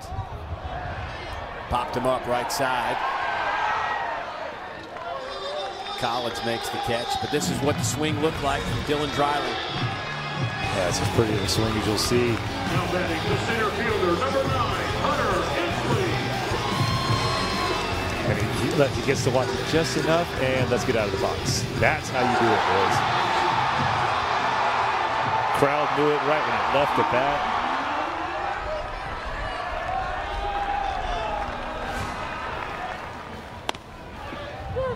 Well, these are the 2 best home run hitting teams in the country. And we are getting a look at why.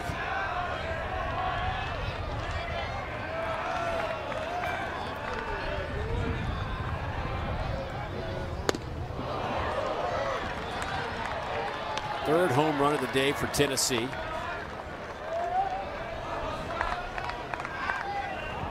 Georgia has a couple of home runs. Georgia, the nation's leader. They're now up to 80. And there's a strikeout for out number 1. 3 pitches. And Curley heading back to the dugout. Now batting the catcher, number 10, Cal Stark. Little changeup. Trying to go away, goes back a little bit, but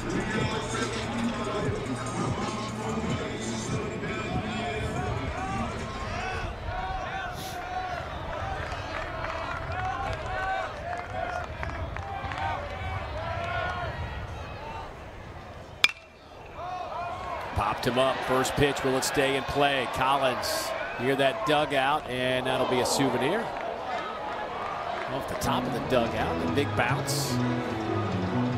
Just a great crowd here. It's Tennessee baseball has become something in Knoxville.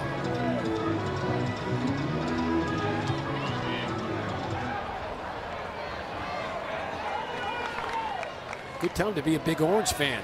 Men's basketball team still playing in the tournament. Rick Barnes, maybe this is his chance. He's had some good teams, but this one is pretty dynamic. yeah, they got an inside presence, outside presence, backcourt's good, so there have to be some excitement around here for that.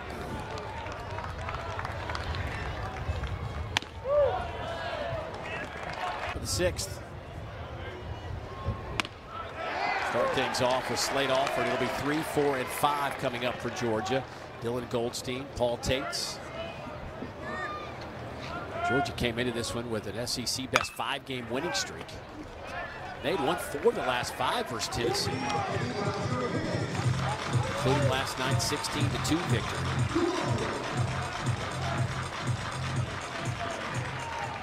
Georgia on the year 22-4, and Tennessee came in 22-5.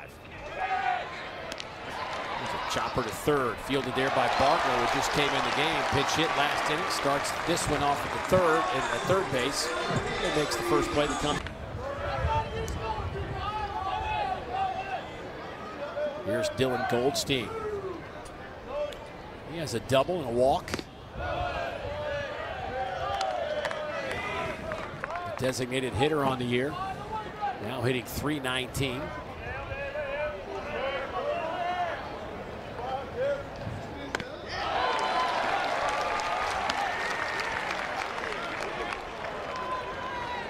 You know, what would you call that pitch? A slider, sweeper?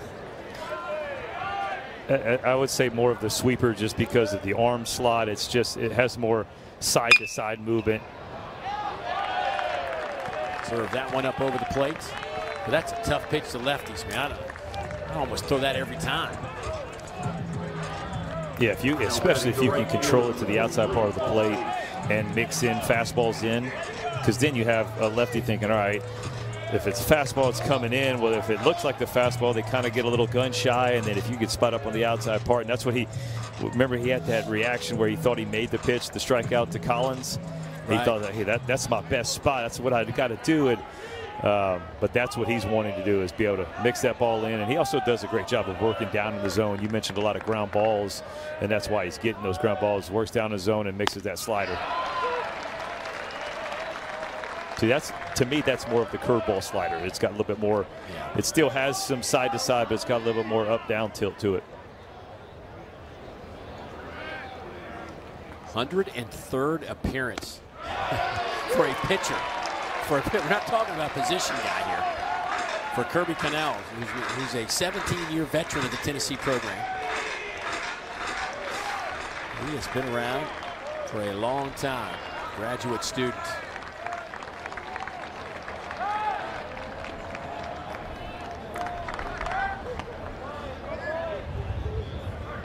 And the look of the pants, I mean, look at the lower half of that, the lower part of those pants. He's rolled them up. Dave, we got 80s tight roll. That's 80s tight rolls. That's beautiful. Ground ball, this could be 2. Curley to Moore, high throw, safe at first.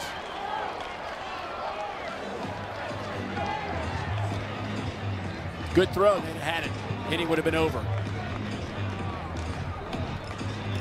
Yeah, you can see Moore's reaction right there, knowing that, yeah, because that's exactly what you want, a little 6, 4, and then 3, but the throw's a little too high. How about Burke athleticism, catching that ball and coming down? The tag's there, but obviously the base runner's already on the base, but man, get some hops.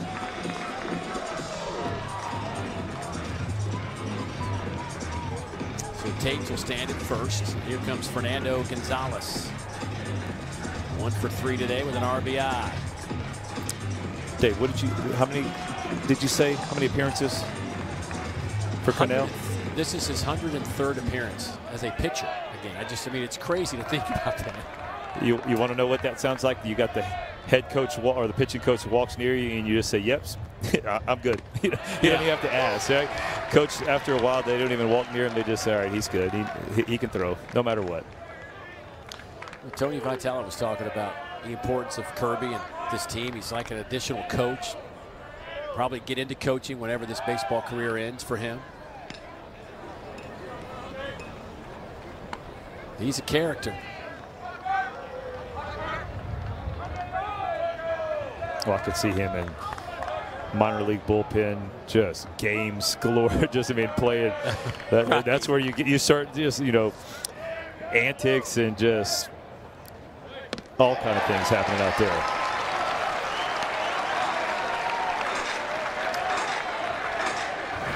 How about this pitch? Yeah, changes direction. So that's a little bit more of the up-down curveball, a little bit slower, and so doing a nice job of He throws the tighter, harder slider, but also mixes in that breaking ball, being able to keep the hitters off balance. That one's low.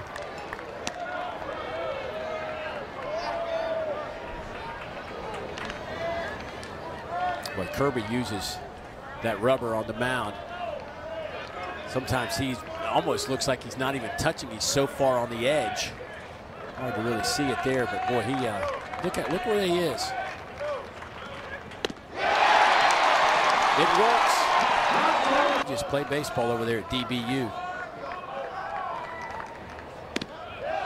Move to the bottom of the 6th inning, leading things off.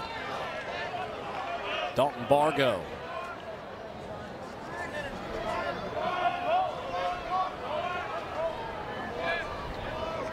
Dalton's been a little banged up, so trying to get him some work to get him back in baseball mode.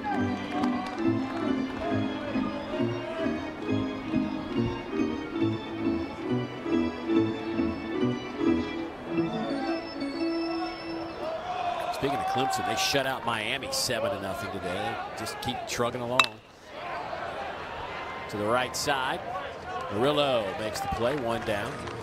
South Carolina beat Alabama 9-8 earlier in the day. Vanderbilt over Missouri 3-1. Kentucky put up 17 on Ole Miss today in Oxford. They went 17-9. Yeah, they're right where Coach Mingione wants. Hey, nobody's talking about us. Nobody, don't worry about us. And all of a sudden at the top of the East and just winning series after series. Swing and a miss there from Christian Moore. Yeah, Kentucky now with that win today, they go to 7-1 in conference play. Another good pitch by Smith. They're the surprise, and the schedule makers certainly didn't do them any favors, but Auburn's sitting there at 1-7 coming into today's action. Swing and a miss, that one off the glove of Gonzalez. Tags out Moore, and that'll be out number 2. But I think that, you know, you don't want to fall too far behind. The schedule certainly will get better for Auburn as they move on, but right now they're in the world of hurt. Yeah, I mean, right there, that's Cole Smith. It looked like mix between a cutter, slider, but everything was just down and away. Christian Moore not seeing that, but you're right, Dave. At Vanderbilt, home against the #1 team, Arkansas, then you have to go on the road to A&M. That's, was it, 3 top 5 teams in a row?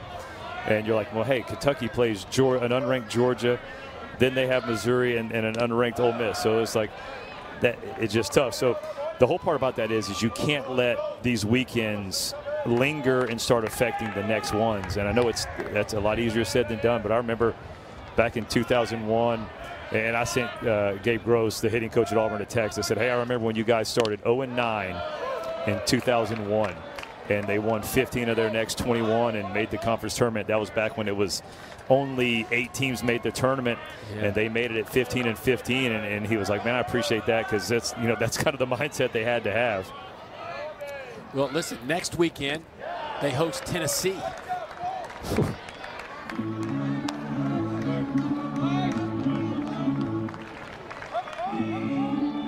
Well, every coach says it. It's like a super regional every weekend. Well, for Auburn, it's like a trip to Omaha.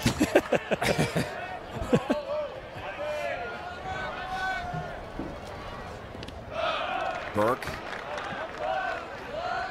This is where you want to face old Blake, right? Nobody on it, 2 outs. Absolutely.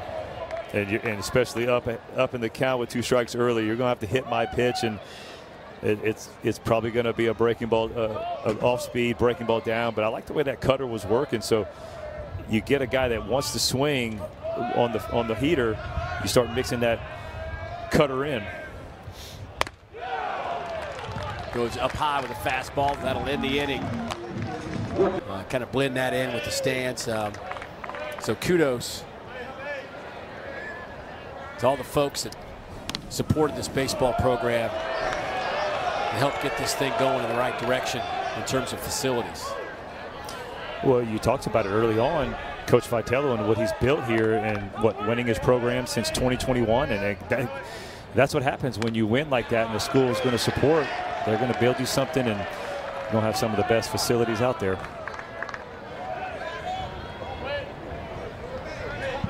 Oh, I'd like to get a hold of some of that popcorn. There's a strike, 2-2 the count to Chadwick. 1 for 3 today. Average at 281.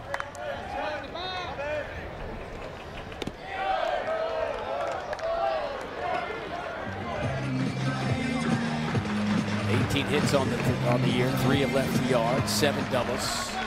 Colby Connell has quieted things down after a shaky start from Drew Beam today. He gave up 8 runs. There's a walk to Chadwick. Now batting the second baseman, number 2, Sebastian Murillo. Yeah, you talked about all the appearances. Yeah, he had 7 runs. Beam gave up 7 runs. 4 of those earned. But with all the appearances that you said, like, he's a guy that can pitch in any situation and look comfortable in that spot. Like, whether it's a safe situation, whether it's a bridge, because quietly you look up, and we've talked about him, but he's in his 4th inning, and that's the whole part of you going, no way, he's pitched 4 innings, and he's just out there and just continuing to mosey along, and again, only allowed 1 run in his 3 1/3 innings so far.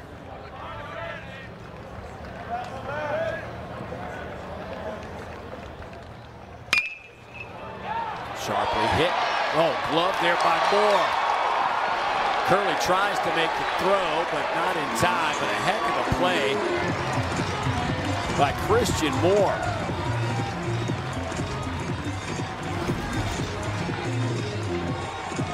Well, this is another outstanding defensive play. Might be the best one. Being able to glove it, flip it, and heck, almost even turn it. Curley does a heck of a job of just staying in there, really taking that hard slide, gets taken out, but man, unbelievable job by Simo again. Doing it at the plate, doing it with the glove. Love how Coach Vitello talked about him and Blake Burke and just the leadership qualities and how they lead in different ways, but you know, both of them are guys that the young guys can look up to.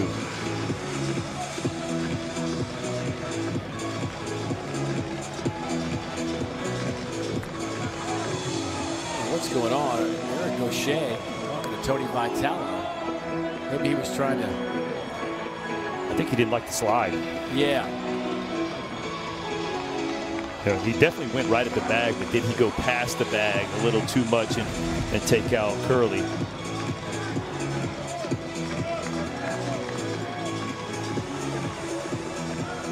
I don't. Yeah, I like that. I mean, it's one of those where he stays down. He stayed in his crouch. He didn't pop up to hit him. Oh, my goodness. Hammered deep to left. That's over the party deck.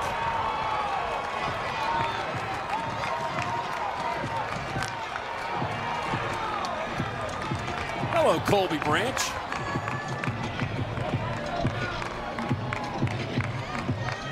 A 2-run shot, and we're tied at 10. Boy, showed you how big that play was by Christian Moore right there to get the lead out. But how about the production? You got Murillo with the blast, 3-run blast, and now you got Branch with a 2-run blast. You got 5 RBIs, 2 homers. That's just a slider, little slurve coming in right down and in the righty. Again, these guys are, when they hit it, they know it. That's just shows you how, I mean, the ball's jumping and they know the wind's blowing that way, and when you know you hit it over the 3rd deck, it's got to feel good.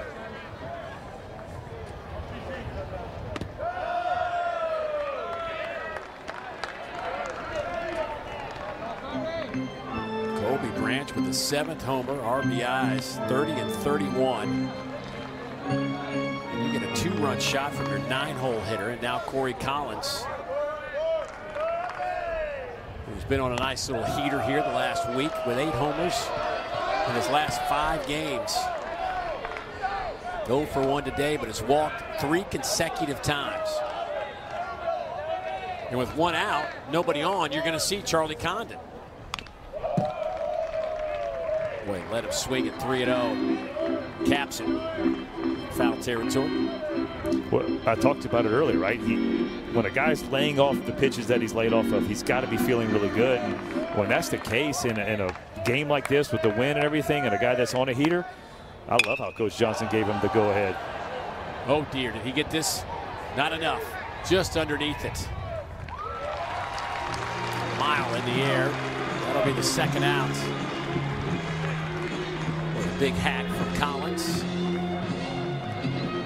But glove by Tears, and that'll get us to Charlie Condon, who has 3 hits today. A double, a homer, and a single.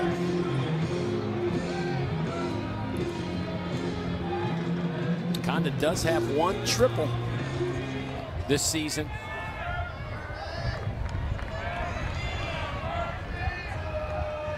His average at .515.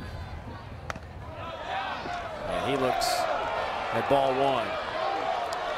You just see Stark right there pointing at the head like, hey, be smart.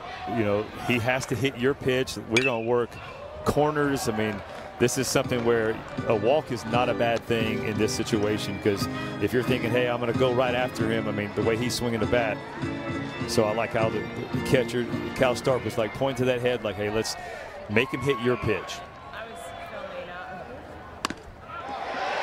There's a fastball in there for a strike. Let's see how Condon just takes that like, no big deal. Not afraid to hit with 2 strikes. Even 2-2.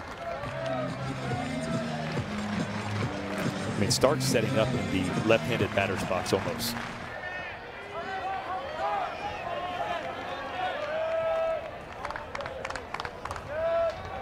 where he goes here again, looking low and away. Out over the middle of the plate. Stays in the park, but it's a base hit for Condon, his 4th base knock of the day. But he knows they're not going to come in. And so look how far he goes out and gets that ball. That's probably off the plate, and he just 6'6", the arms can get extended. He can go out there and get that ball, because it's almost like, hey, they tried to come in one time, I hit it over the fence. So if they try to do it again, I'm probably going to do it. So they're going to stay away. And it's just smart hitting, knowing that, and he just goes out there and gets it. Slade Alford. He'd like to borrow one of Condon's hits. He's 0 for 4.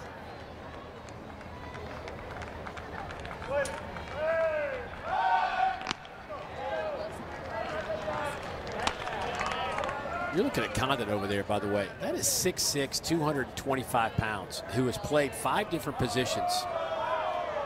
He's out in center field again today. People project him as a 3rd baseman perhaps at the next level, but I mean, he's such a great athlete. I wouldn't limit him from a defensive standpoint. I mean, he could turn into a Mike Trout type.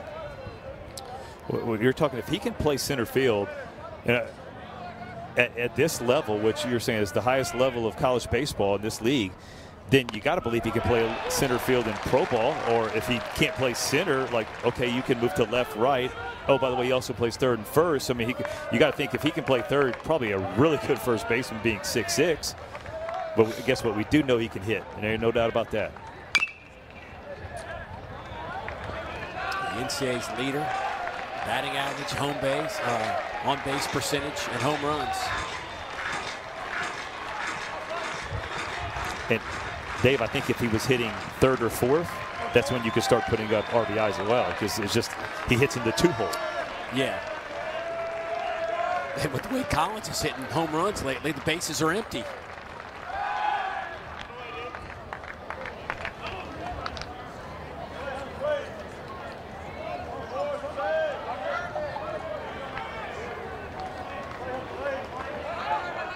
Two down. You're in the top of the 7th as Georgia. Tennessee knotted up at 10. Back up the middle. That's going to get in for a base hit. Condon will hold up at 2nd. So the Dogs, another 2-out base knock.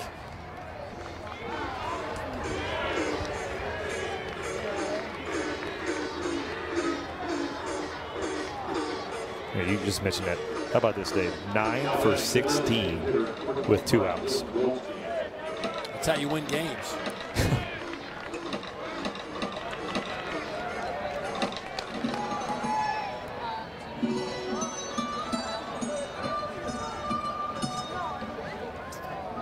So Snead up their designated hitter, Dylan Goldstein.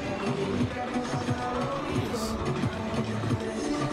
is 2 for 3 today with a walk, a couple of runs scored.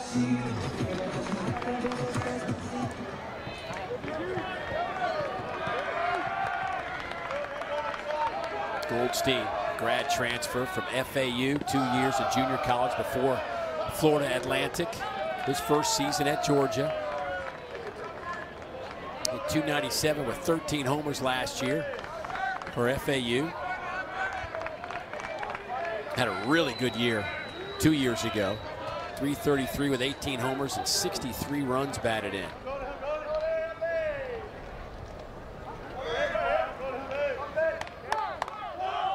And that's going to be a ball. Too much time.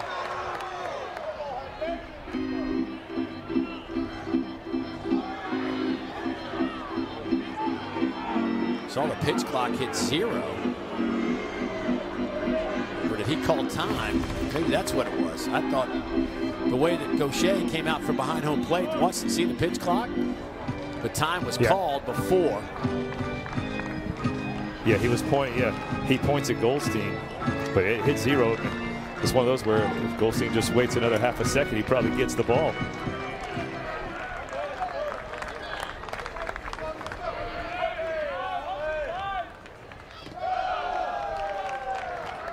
So it is 2-0 now.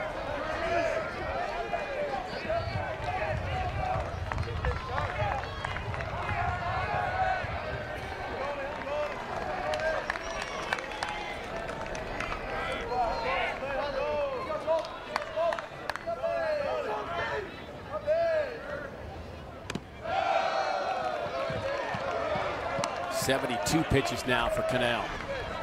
Count 3-0. So there's Kirby getting on the edge. He's on one edge to the other edge. Yeah, well, it's lefty and right. If he left-handed hitter, he's on that side where he looks like he's throwing the ball behind that hitter, and right-hander, it basically shows you kind of how he thinks he's going to get you out. But trying to use all the angles, I mean, that's. He knows he doesn't have the stuff, right? He brags on the fact that he's now at 88, trying to pump it a little bit higher, but knows that, hey, I don't have the overall stuff to dominate, just blow it past people. So I'm going to use the angles and just get effective and creative with some of these things.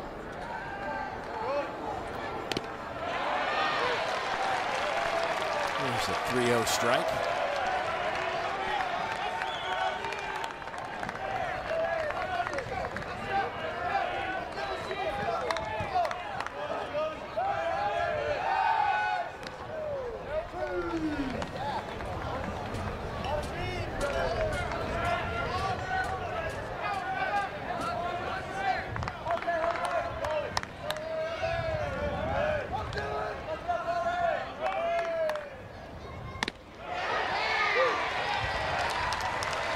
That's a strike, 3-2.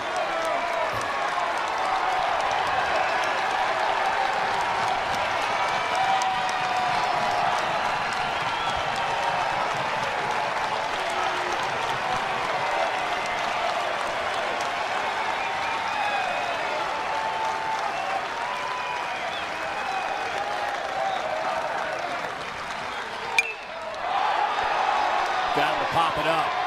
Going to stay in the infield. Burke makes the catch, and the inning is over.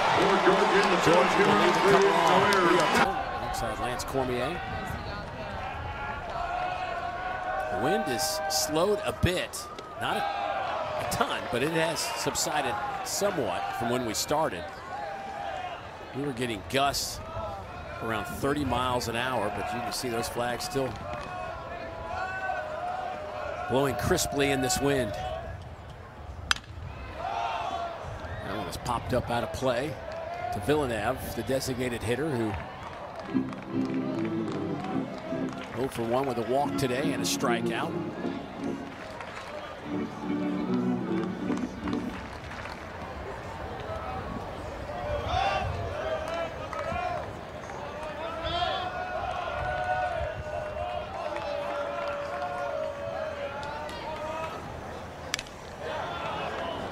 That one caught Gonzalez.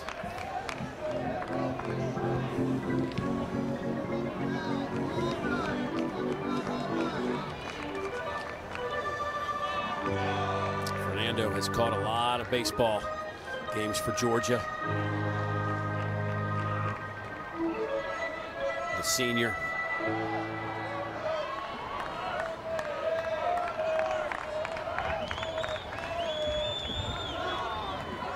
Out of Panama City, Panama.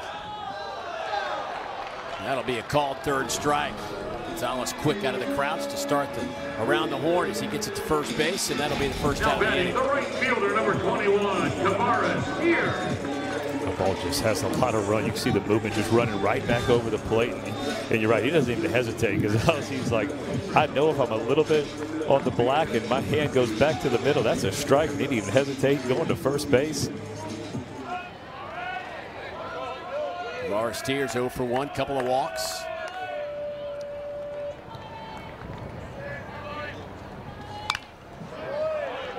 Fouls that one straight back.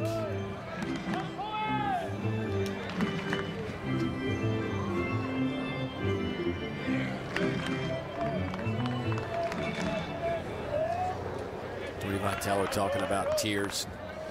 Calls him the new Jared Dickey. A leader and a guy that just loves to hit. He looks at strike two.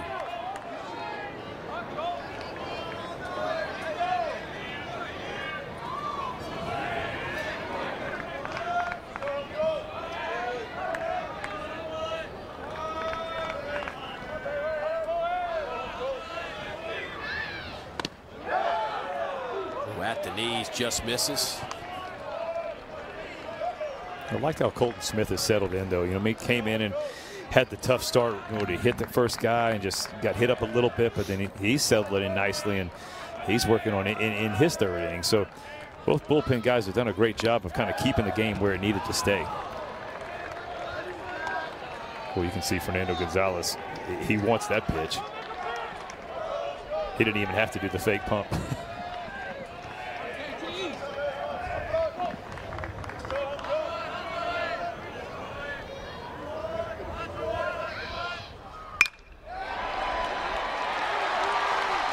Tears went down and got that one and shot it out to right. That is the 8th hit of the game for Tennessee. One out single. Now batting the left fielder, number 8, Dylan. Well, he went breaking ball the pitch before, a little backdoor, and thought he had the strikeout. So he goes another breaking ball, and it's not a bad one. You just see Gonzalez is about to put the glove down, thinking he's going to have to pick it. So good piece of hitting right there by Tears.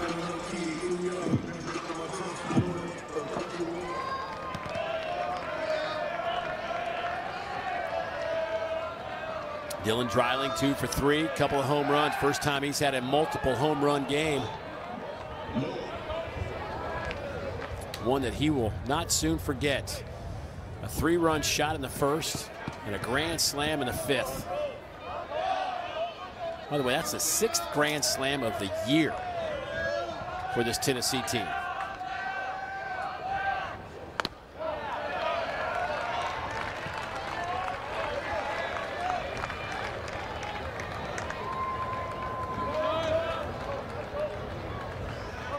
Dreiling on the year now with 10 homers and 37 runs batted in. He now has the team lead in that RBI department.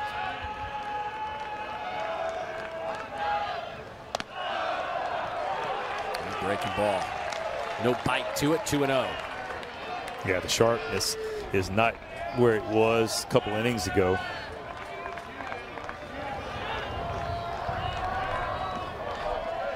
Trying to stay away from the fastball, the 2 pitches that Dreiling's hit out. Boy, now it's 3-0. Do you see a swing right here? I mean, this is. I was about to say, the guy's hot. Why not?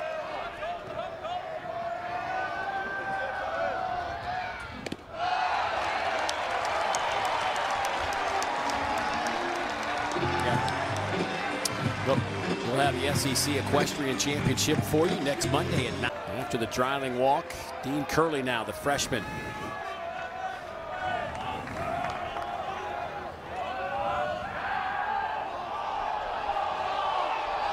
Again, that was one of those moves, I think, in the background. You can see the pitch clock winding down. Yes, look, you see one. Anytime you do an inside move and throw it to a guy nowhere near the bag, he wasn't expecting it.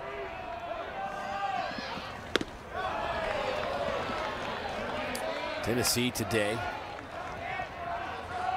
3 for 5 with runners in scoring positions. Picked up 8 RBIs. Curley trying to pick up his first hit. Curley, the freshman.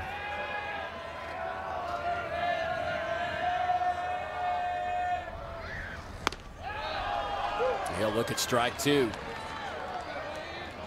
No, not what he wanted, but you'll take it to get to 0-2. A little backup breaking ball. The first one was really good, so this is where you got to be able to expand the zone, make him hit your pitch.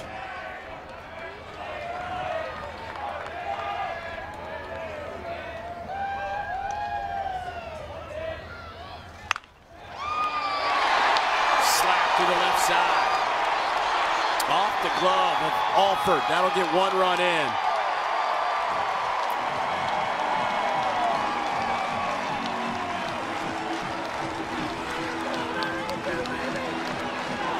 Tennessee has taken the lead, 11-10. But they watch this. Goes for the 3rd straight breaking ball, and Gonzalez wants it down, and it just stays up and goes. It's basically another backup. He's not finishing it, and when it's up there right there, that's just good hitting.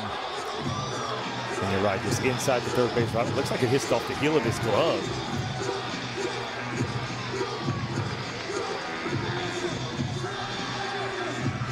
Anytime you have a team come back like this, a lot of credit goes to the bullpen, Cannell, keeping the game from getting out of hand, knowing that your offense is good, and allowing them the opportunity to keep swinging away.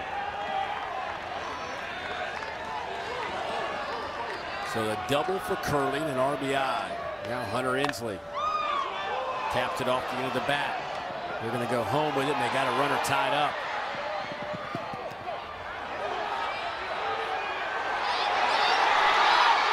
Now we got a mess going on. Nobody's over at first. They didn't want to throw. The pitcher was home to cover.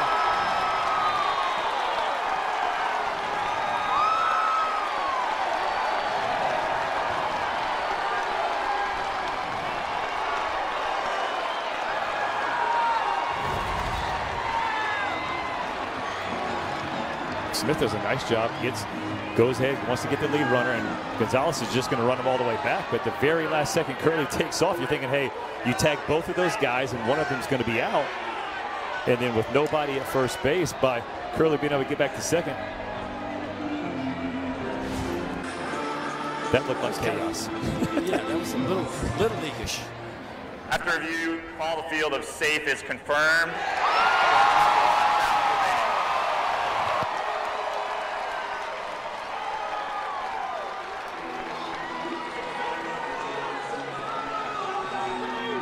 Wow, that was that could be a really, really big play in this game. I mean, that's what you're taught running back. So, hindsight, you say, hey, should he have thrown it? But that's how you're taught running back. You had 2 guys on base. You don't think the guy's just all of a sudden going to take off, because he's a sitting duck when he takes off. But Gonzalez makes the call of not to throw him out of second base. Pinch hitter. Chapman grabs a bat. Chapman last night was a starter for Tennessee. Reese went 2 for 3. Also had a big midweek game as well. The sophomore out of Parker, Colorado, is kind of involved in kind of a numbers game in terms of getting on the field. Tony Vitale likes where he is right now, trying to get him another at bat here in a bases loaded situation. Already 1 grand slam for the Vols today.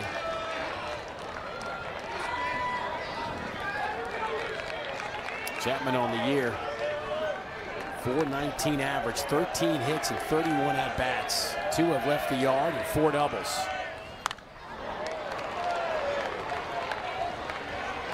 Dave, I'm a little surprised to see Colton Smith still in the ballgame, just with kind of how it is. The stuff, the breaking ball's backing up on him. It's up a little bit. The fastball's been kind of spraying. I'd have thought Coach Johnson would have gone and get a fresh arm, especially in a big situation like this.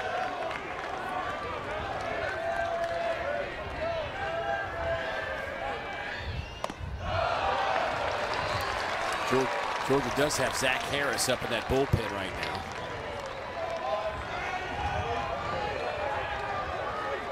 The way he's moving around, it feels like he might be ready to go whenever needed. He is in no hurry. Sure. Yeah, he's got the you throw one pitch when he throws one pitch type of stand there. Off the plate.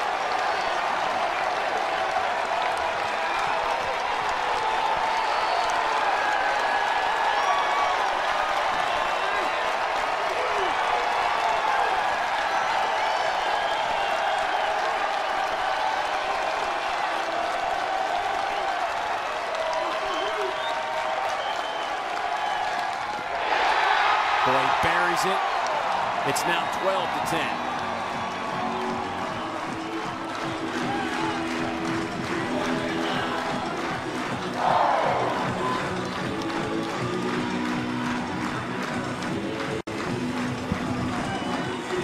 Just doesn't look comfortable anymore. I mean, it's one of those where even when he's getting ahead with backup curveballs and balls that are fouled off. And once he's got the 2 strikes, he had been able to put them away. And I think that just kind of shows you, you know, getting tired or not. It's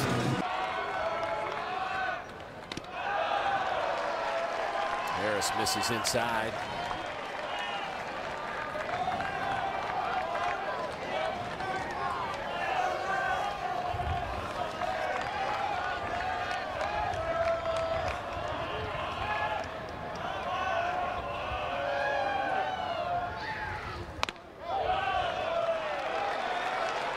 Zach will sit low 90s. Team high 9 relief appearances.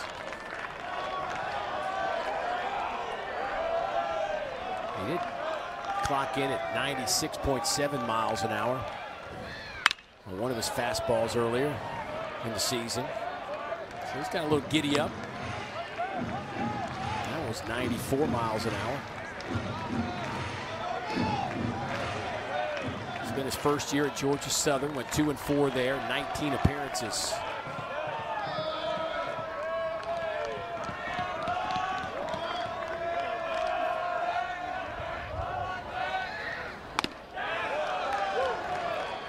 Two and 2 the count.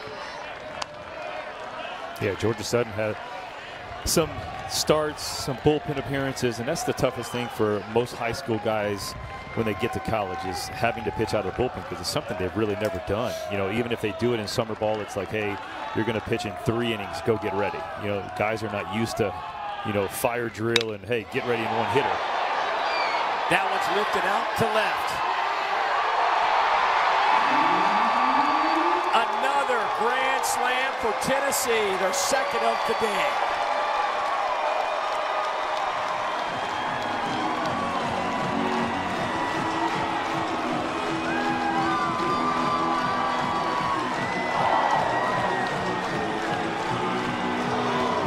Well, sometimes, Dave, you got to play to the conditions of the park. We mentioned the wind has been blowing all day. It looks like it's turning to evening, and it's one of those where they just get just enough inside. That was more of a will it stay fair, will it go foul? Gets it up in the jet stream again. Use the pitcher's velocity. Bargo. Again, that doesn't look like it's going to be a homer. Sneaks it right inside. Look at that.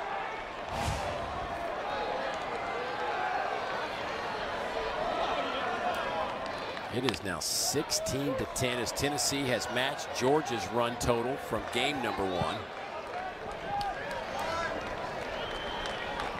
Well, there's a reason they're the top 2 home run hitting teams in America.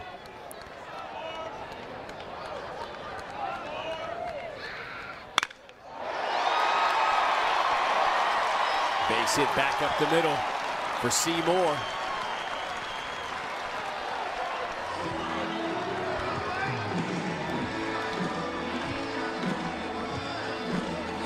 The first baseman, number 25, Blake Burke. We might be watching 2 of the best lineups in college baseball.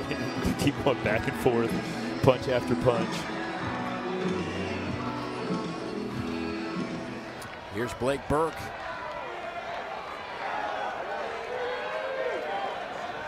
He and Charlie Condon, the two stars at the plate for their respective teams, and they have not disappointed tonight. 3 for 4 for Burke. He's missing the triple for his cycle, as is Charlie Condon. Condon with a 4-hit game.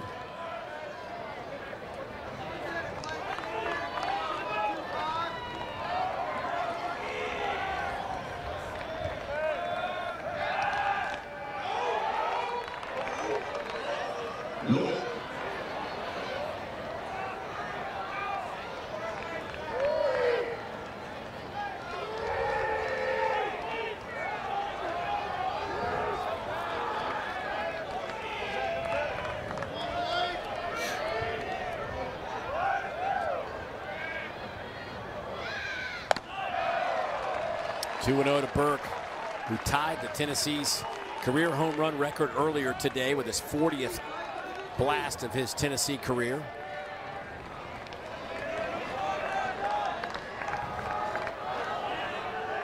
I can tell you what this swing is going to look like too. He's trying to hit 41. It was a big cut. Fouls it back, 2-1. And you have guys seeing the ball and swinging the best they are. And you get 2-0, and you know your best pitch is a fastball, and he's a fastball hitter. That's what you're going to see. You're going to see a guy going, I'm going to sell out and see what happens. The old swing hard in case you hit it mindset.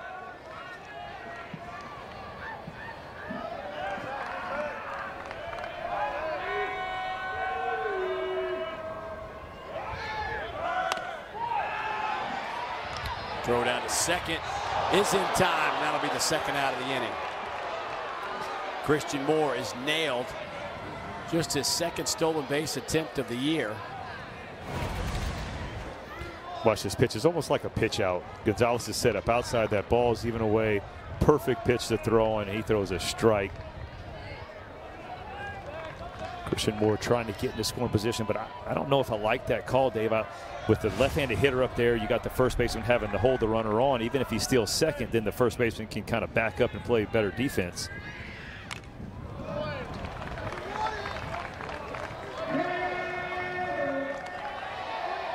I know Zach Harris didn't mind him running. He got a second out. Base is empty for this guy. 2-2 count now.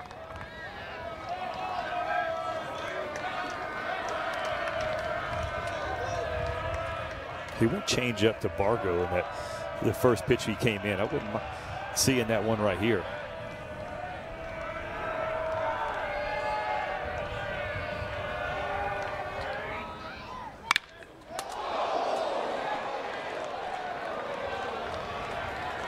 I hope everybody's all right. That one shot down there by the end of that Georgia dugout.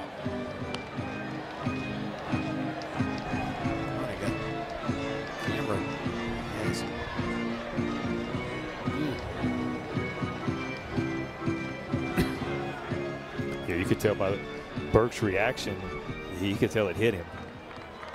He kind of flinched right when after he swung.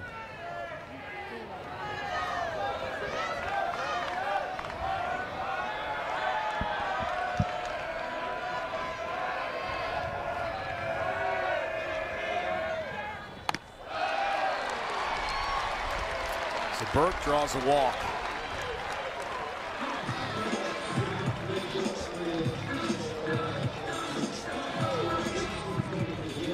The designated hitter, Now number the 17, 10th Robin Villeneuve. batter of the inning, Robin Villeneuve.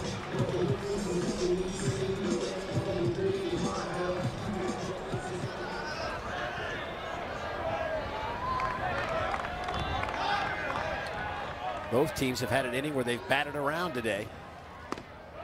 Not surprising with 26 runs on the board. Surprised it has not been more. Right. Yeah, we got a 7 spot, 2 6s, a 3. There's a lot of crooked numbers.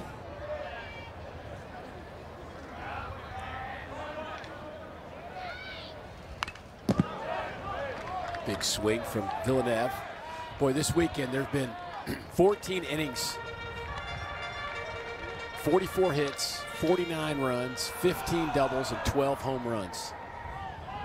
14 innings. You're saying it again. 14 innings, 44 hits, 49 runs, 15 doubles, and 12 home runs. There's a strikeout to end the inning. Doing that, it seems like, on a regular basis this year.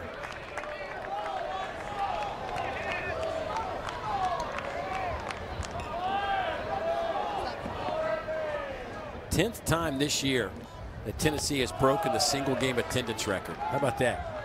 Well, obviously they've added some seats down the left field line. And as the weather is getting warmer and warmer, they continue to draw more and more. So I have a feeling that we're not going to stop at 10. All right, chopper going to be a tough play. Well done there by Bargo over at third base. 1 out. After the first 2 pitches, Cannell, I was wondering, I mean, he's had 75 pitches. He had going past 35 this year. And Bargo does a nice job. I mean, that's a smooth looking play from third base. But I was watching Cannell going, all right, he looks a little tired. I know it's a 6-run lead, but you don't want to give the Georgia lineup a chance to kind of create a rally, but then all of a sudden makes a pitch, and that's with just the craftiness that he has. Boy, 2-0, makes the pitch, gets a weak ground ball, and let your guys make a play.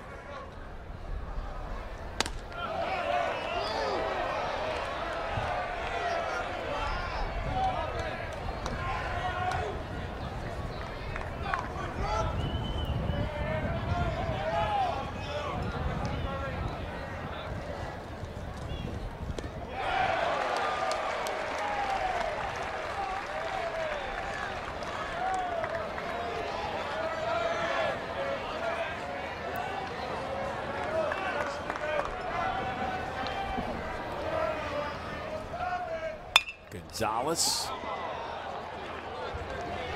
That'll be a foul ball. 1-2 the count. New catcher as Peebles takes over behind the plate.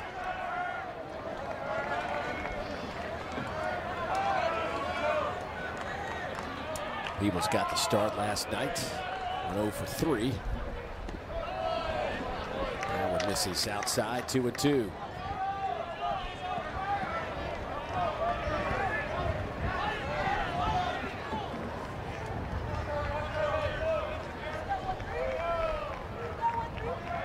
Gonzalez, 1 hit today. It'll stay that way. That's under K for Queso.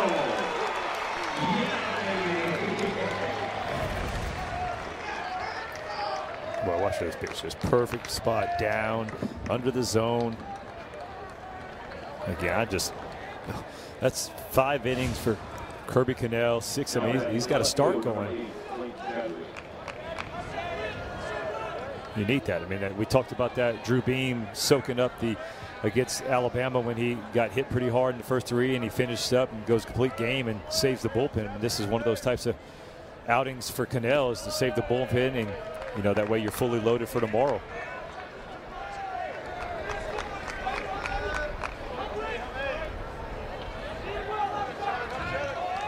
He's giving those quads a workout today. Done that little 85 dip down pitches. 85 times today, right? 85 pitches, 85 squats.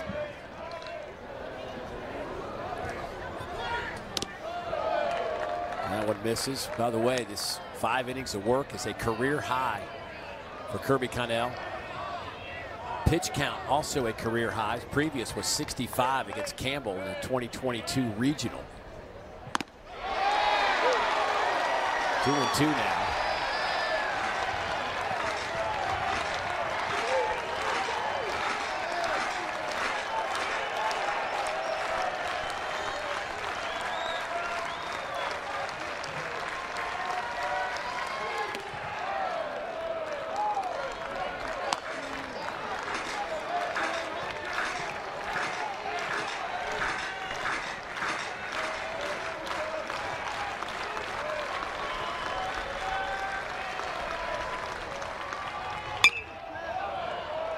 Fouled it off. We'll do it again.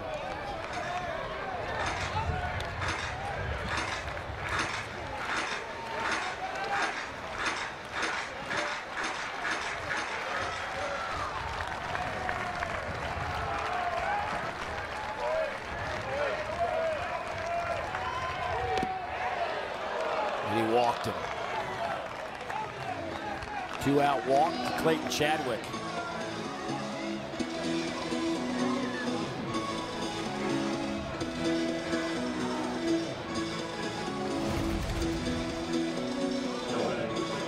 Watch his reaction, Dave. This is a guy that he, like I said, career high everything, and is, look at him, so frustrated at himself for knowing that he's got this. Obviously, what 2-out walks do, but knowing that he had him in a 2-2 count, had him set up, and tried to nibble just a little bit too much.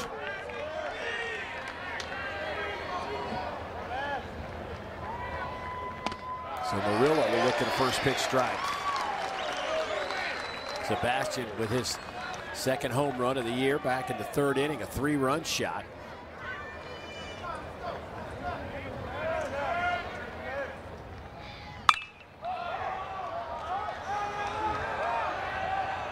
That should get out of the ballpark, and it does.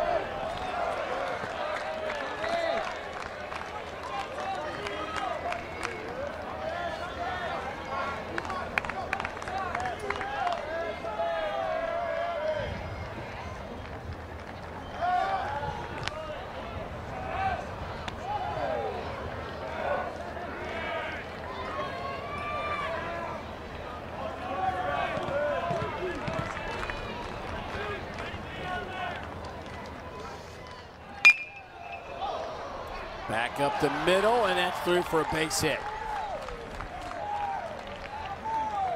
Another 2-strike count, and Cannell can't get him out. So 2 on, 2 outs. Right, just like you said, 2 strikes, 2 outs. Just Georgia keeps hitting with 2 outs, but I think it's just a matter of just 94 pitches in. He's a little tired. The stuff is not as sharp, and so once he's getting the 2 strikes. Charlie Condon are right behind him.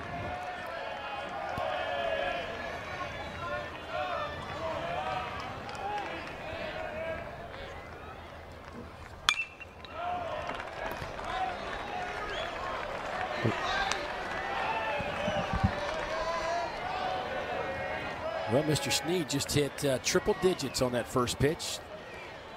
A clean, crisp 100.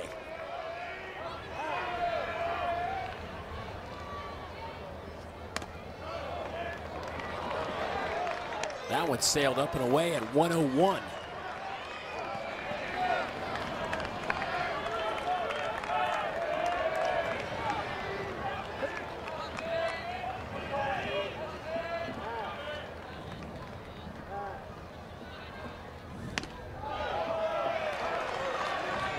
Snead has earned a win or a save in 6 of his 7 appearances this year. Last Sunday had a career high 6 Ks in a win against Ole Miss.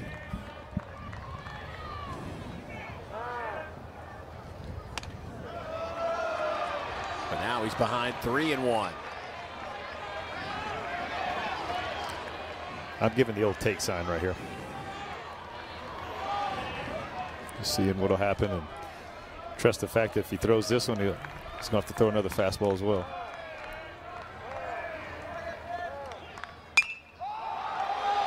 You let him swing and popped him up.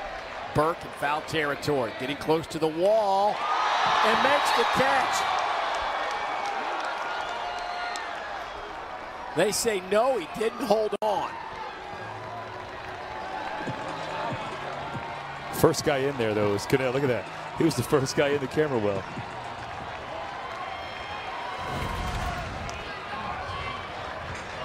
It was a nice job by Burke. I mean, look, he finds the wall, feels it, and then hits his glove. I don't know if he dropped. Oh, no. Looked like he caught it. Hits the heel of the glove.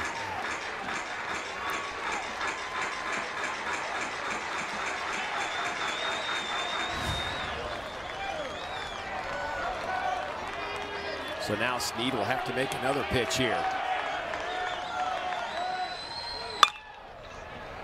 Ground ball out to short.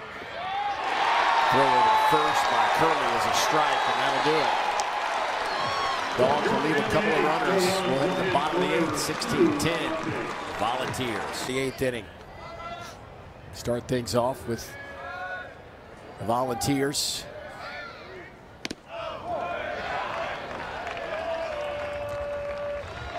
Tennessee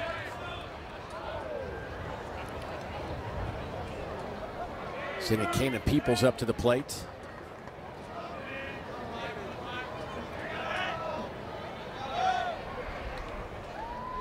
First at bat for Peoples tonight. Went 0 for 3 last night.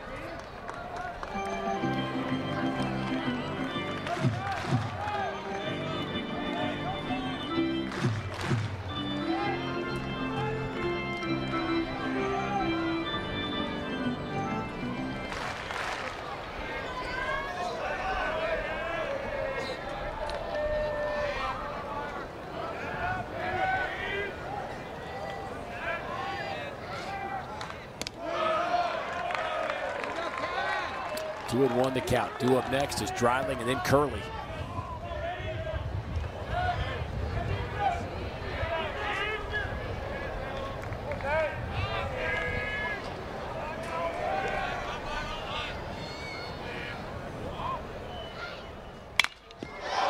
Oh, right off the pitcher Harris, his foot over to first, and they'll get the out. I think that hit his foot. It sounded like it hit his foot. If it did, he's a soldier because there's no reaction. Oh, right off the bottom. Yeah. Might have hit one of those spikes.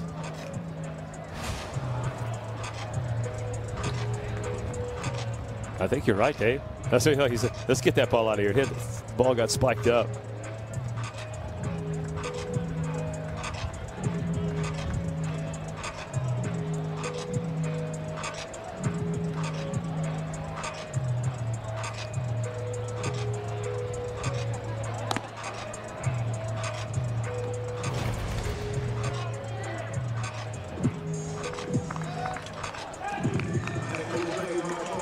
Yeah, hit the bottom of that shoe on his finish leg, coming across his body. Nice job staying with it and getting the out. Now batting the left fielder, number 8, Dylan Dreiling.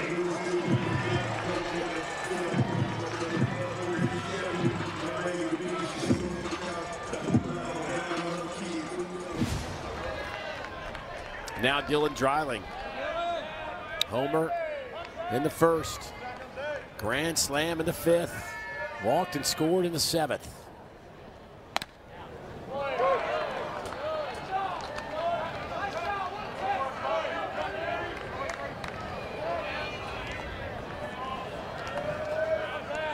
Dreiling up to 37 runs batted in.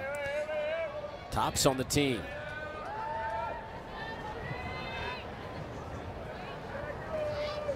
And he'll look at strike 2.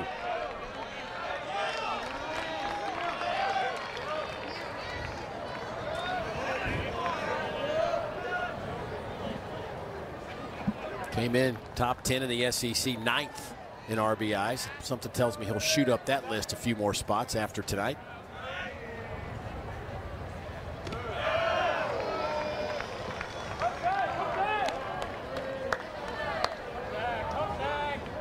Last Sunday in Alabama, put up a career-high 4 RBIs in that series finale and has reset that number here today.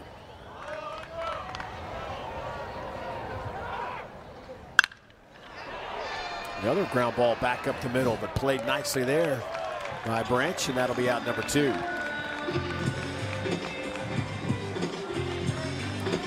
Both fall hitters going back to the dugout going, man, what do I have to do? I hit it right up the middle, right what I'm supposed to do. And Branch is just sitting right there, just soaking them up.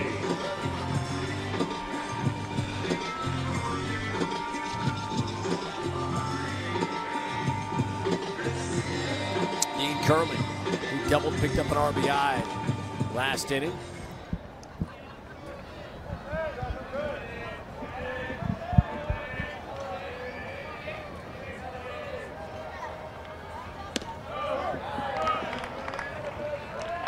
really was a shortstop coming out of high school and through travel ball. But when he got to Tennessee, he just kind of gravitated toward third base, and that's kind of where he kind of wanted to play. But then injuries forced him over to shortstop, but played a bunch there. But now that Antigua's back, another freshman to play shortstop, they've pushed Curley over to third, while Billy Amick is out nursing an injury. He kind of had to shuffle things in that infield. Amick had emergency surgery, appendectomy surgery, so he's going to be out for a little while longer. Wouldn't anticipate him, from what I gathered, talking to some folks, that he would play next weekend.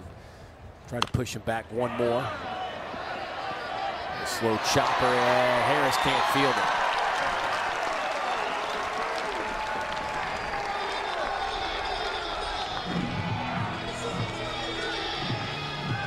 Now batting the center fielder, number 9, Hunter Ensley. Sometimes, Dave, you can make the pitch. It's perfectly. Hitters just somehow put it in play. That needs to probably be a bare hand, you know, instead of, I don't even know if he has time, if he catches it cleanly with the glove, because the feet really aren't set there. So that probably needed to be a bare hand, almost as you're setting off your back foot to make that play.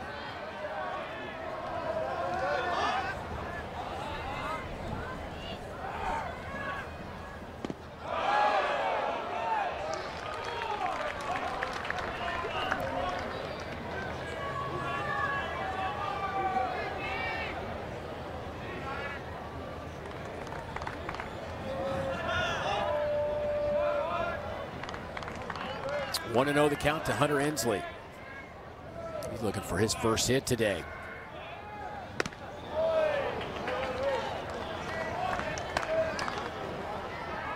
He's got a good breaking ball. Just he doesn't want to use it. It's mostly been fastball changeups, especially to the lefties. But he's showing that breaking ball, especially if you want to go back foot to a lefty. It's a pretty good one.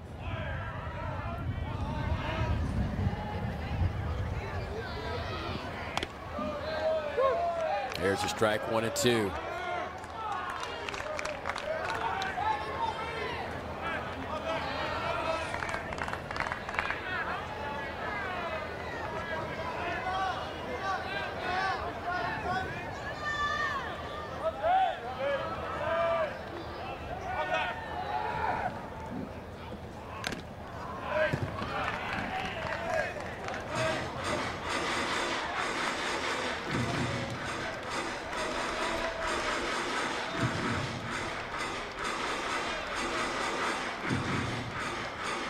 Baseball's a crazy game. 24 hours ago, Tennessee only put up 2 runs.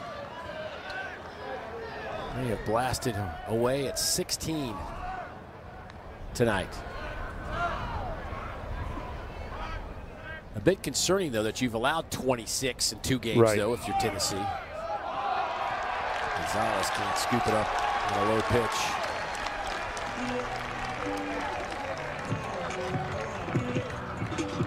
Curley will get the stolen base.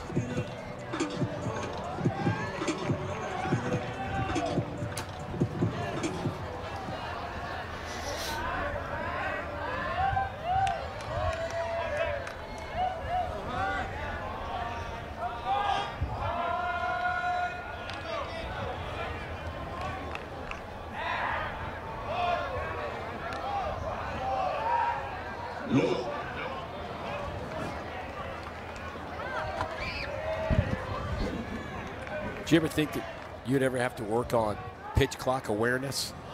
No. It's a new day in the world of baseball.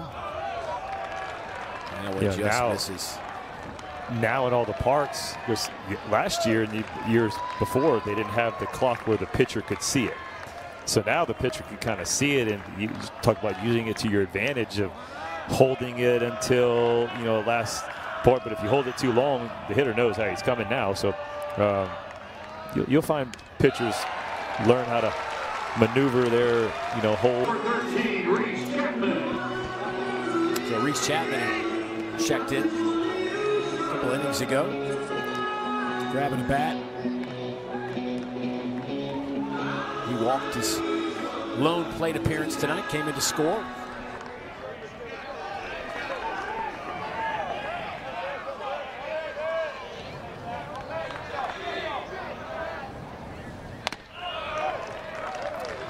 been on a bit of a tear of late. Hitting over 500 in his last 10 games with 10 runs batted in. Of course, a lot of that came on Tuesday night in their win against Tennessee Tech, when he had 4 hits and drove in 5 runs in that midweek game.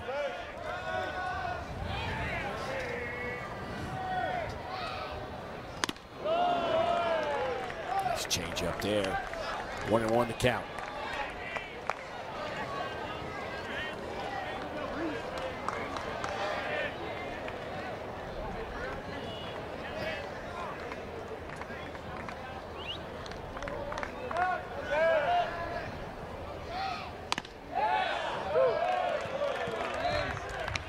One and two. Harris tried to get out of this one.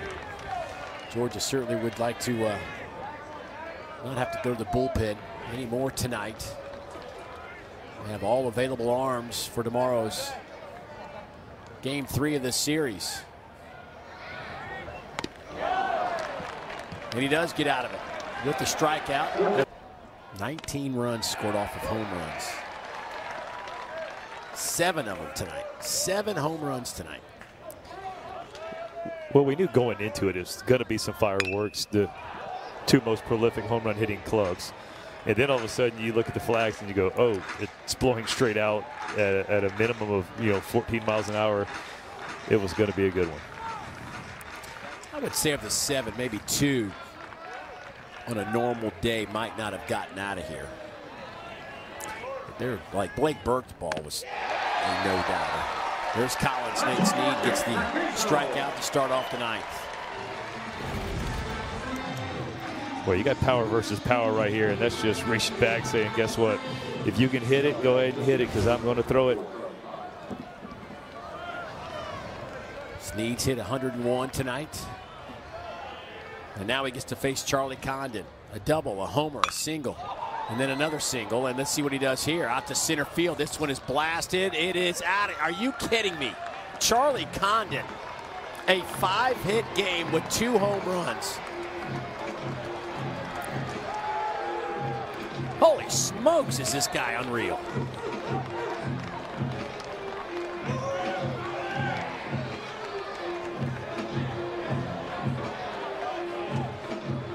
Straightaway center field off the batter's eye. I mean, the question, hey, can you catch up to the top velocity? Yeah, 98, guess what? Boom, batter's eye. And he knows it. Like, that's just off his bat. He knows he's got that kind of pop.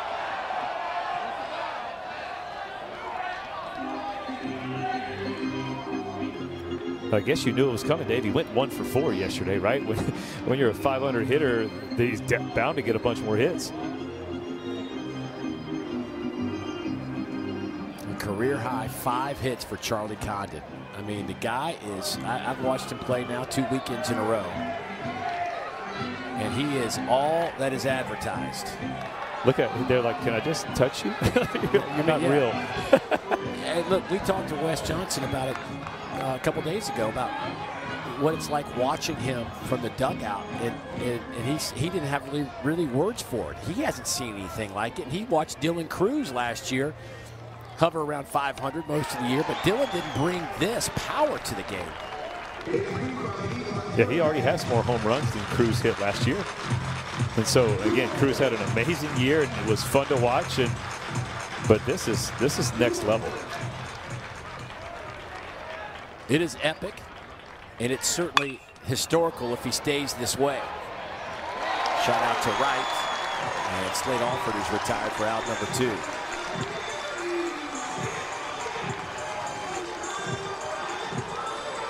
Condon now with 19 home runs.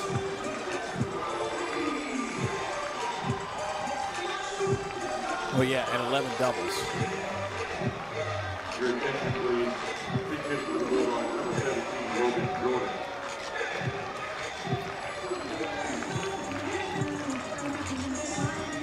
We'll get you out to Auburn and Texas A&M when we are finished here. Logan Jordan, though, grabbing a bat. He will pinch hit here with 2 outs. He looks at strike. And by the way, if you're wondering, Condon's average after his 5-hit game is up to 525 now.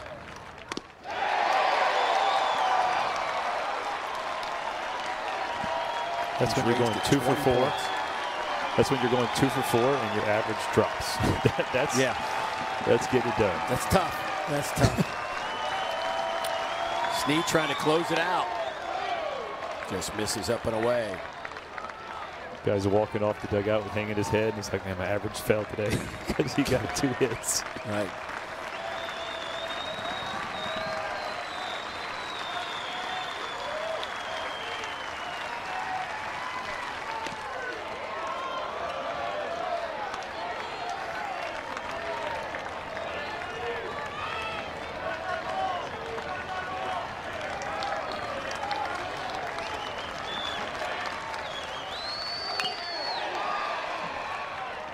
Jordan hanging tough. We'll see another pitch.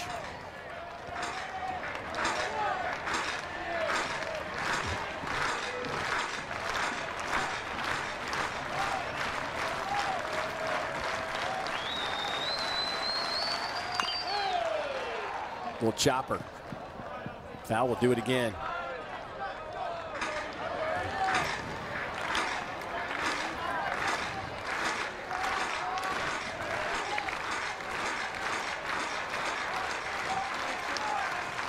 These two teams back at it tomorrow. We'll be with them. 3 o'clock Eastern time. A rubber match between the Vols and the Dogs. Popped up out of play. 2 o'clock start. Good thing they just told me 2 o'clock because I just showed up at 3.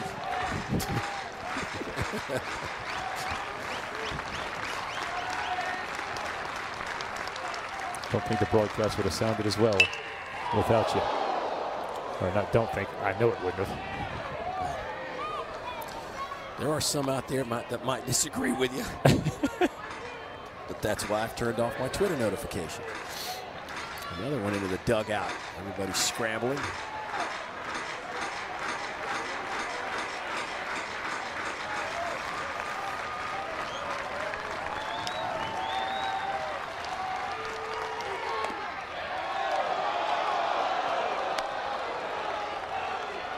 So now it's full 3-2. See if Snead rears back and throws another 101.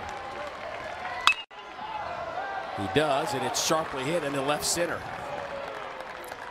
That one came in at 99 miles an hour.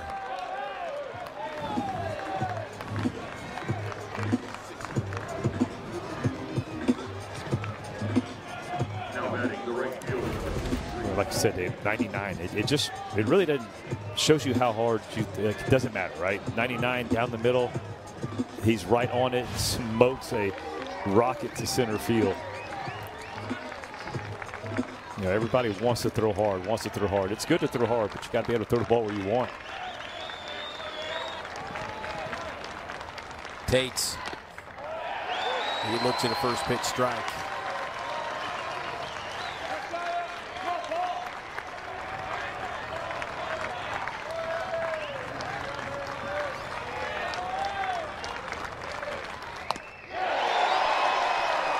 Oh, 2. And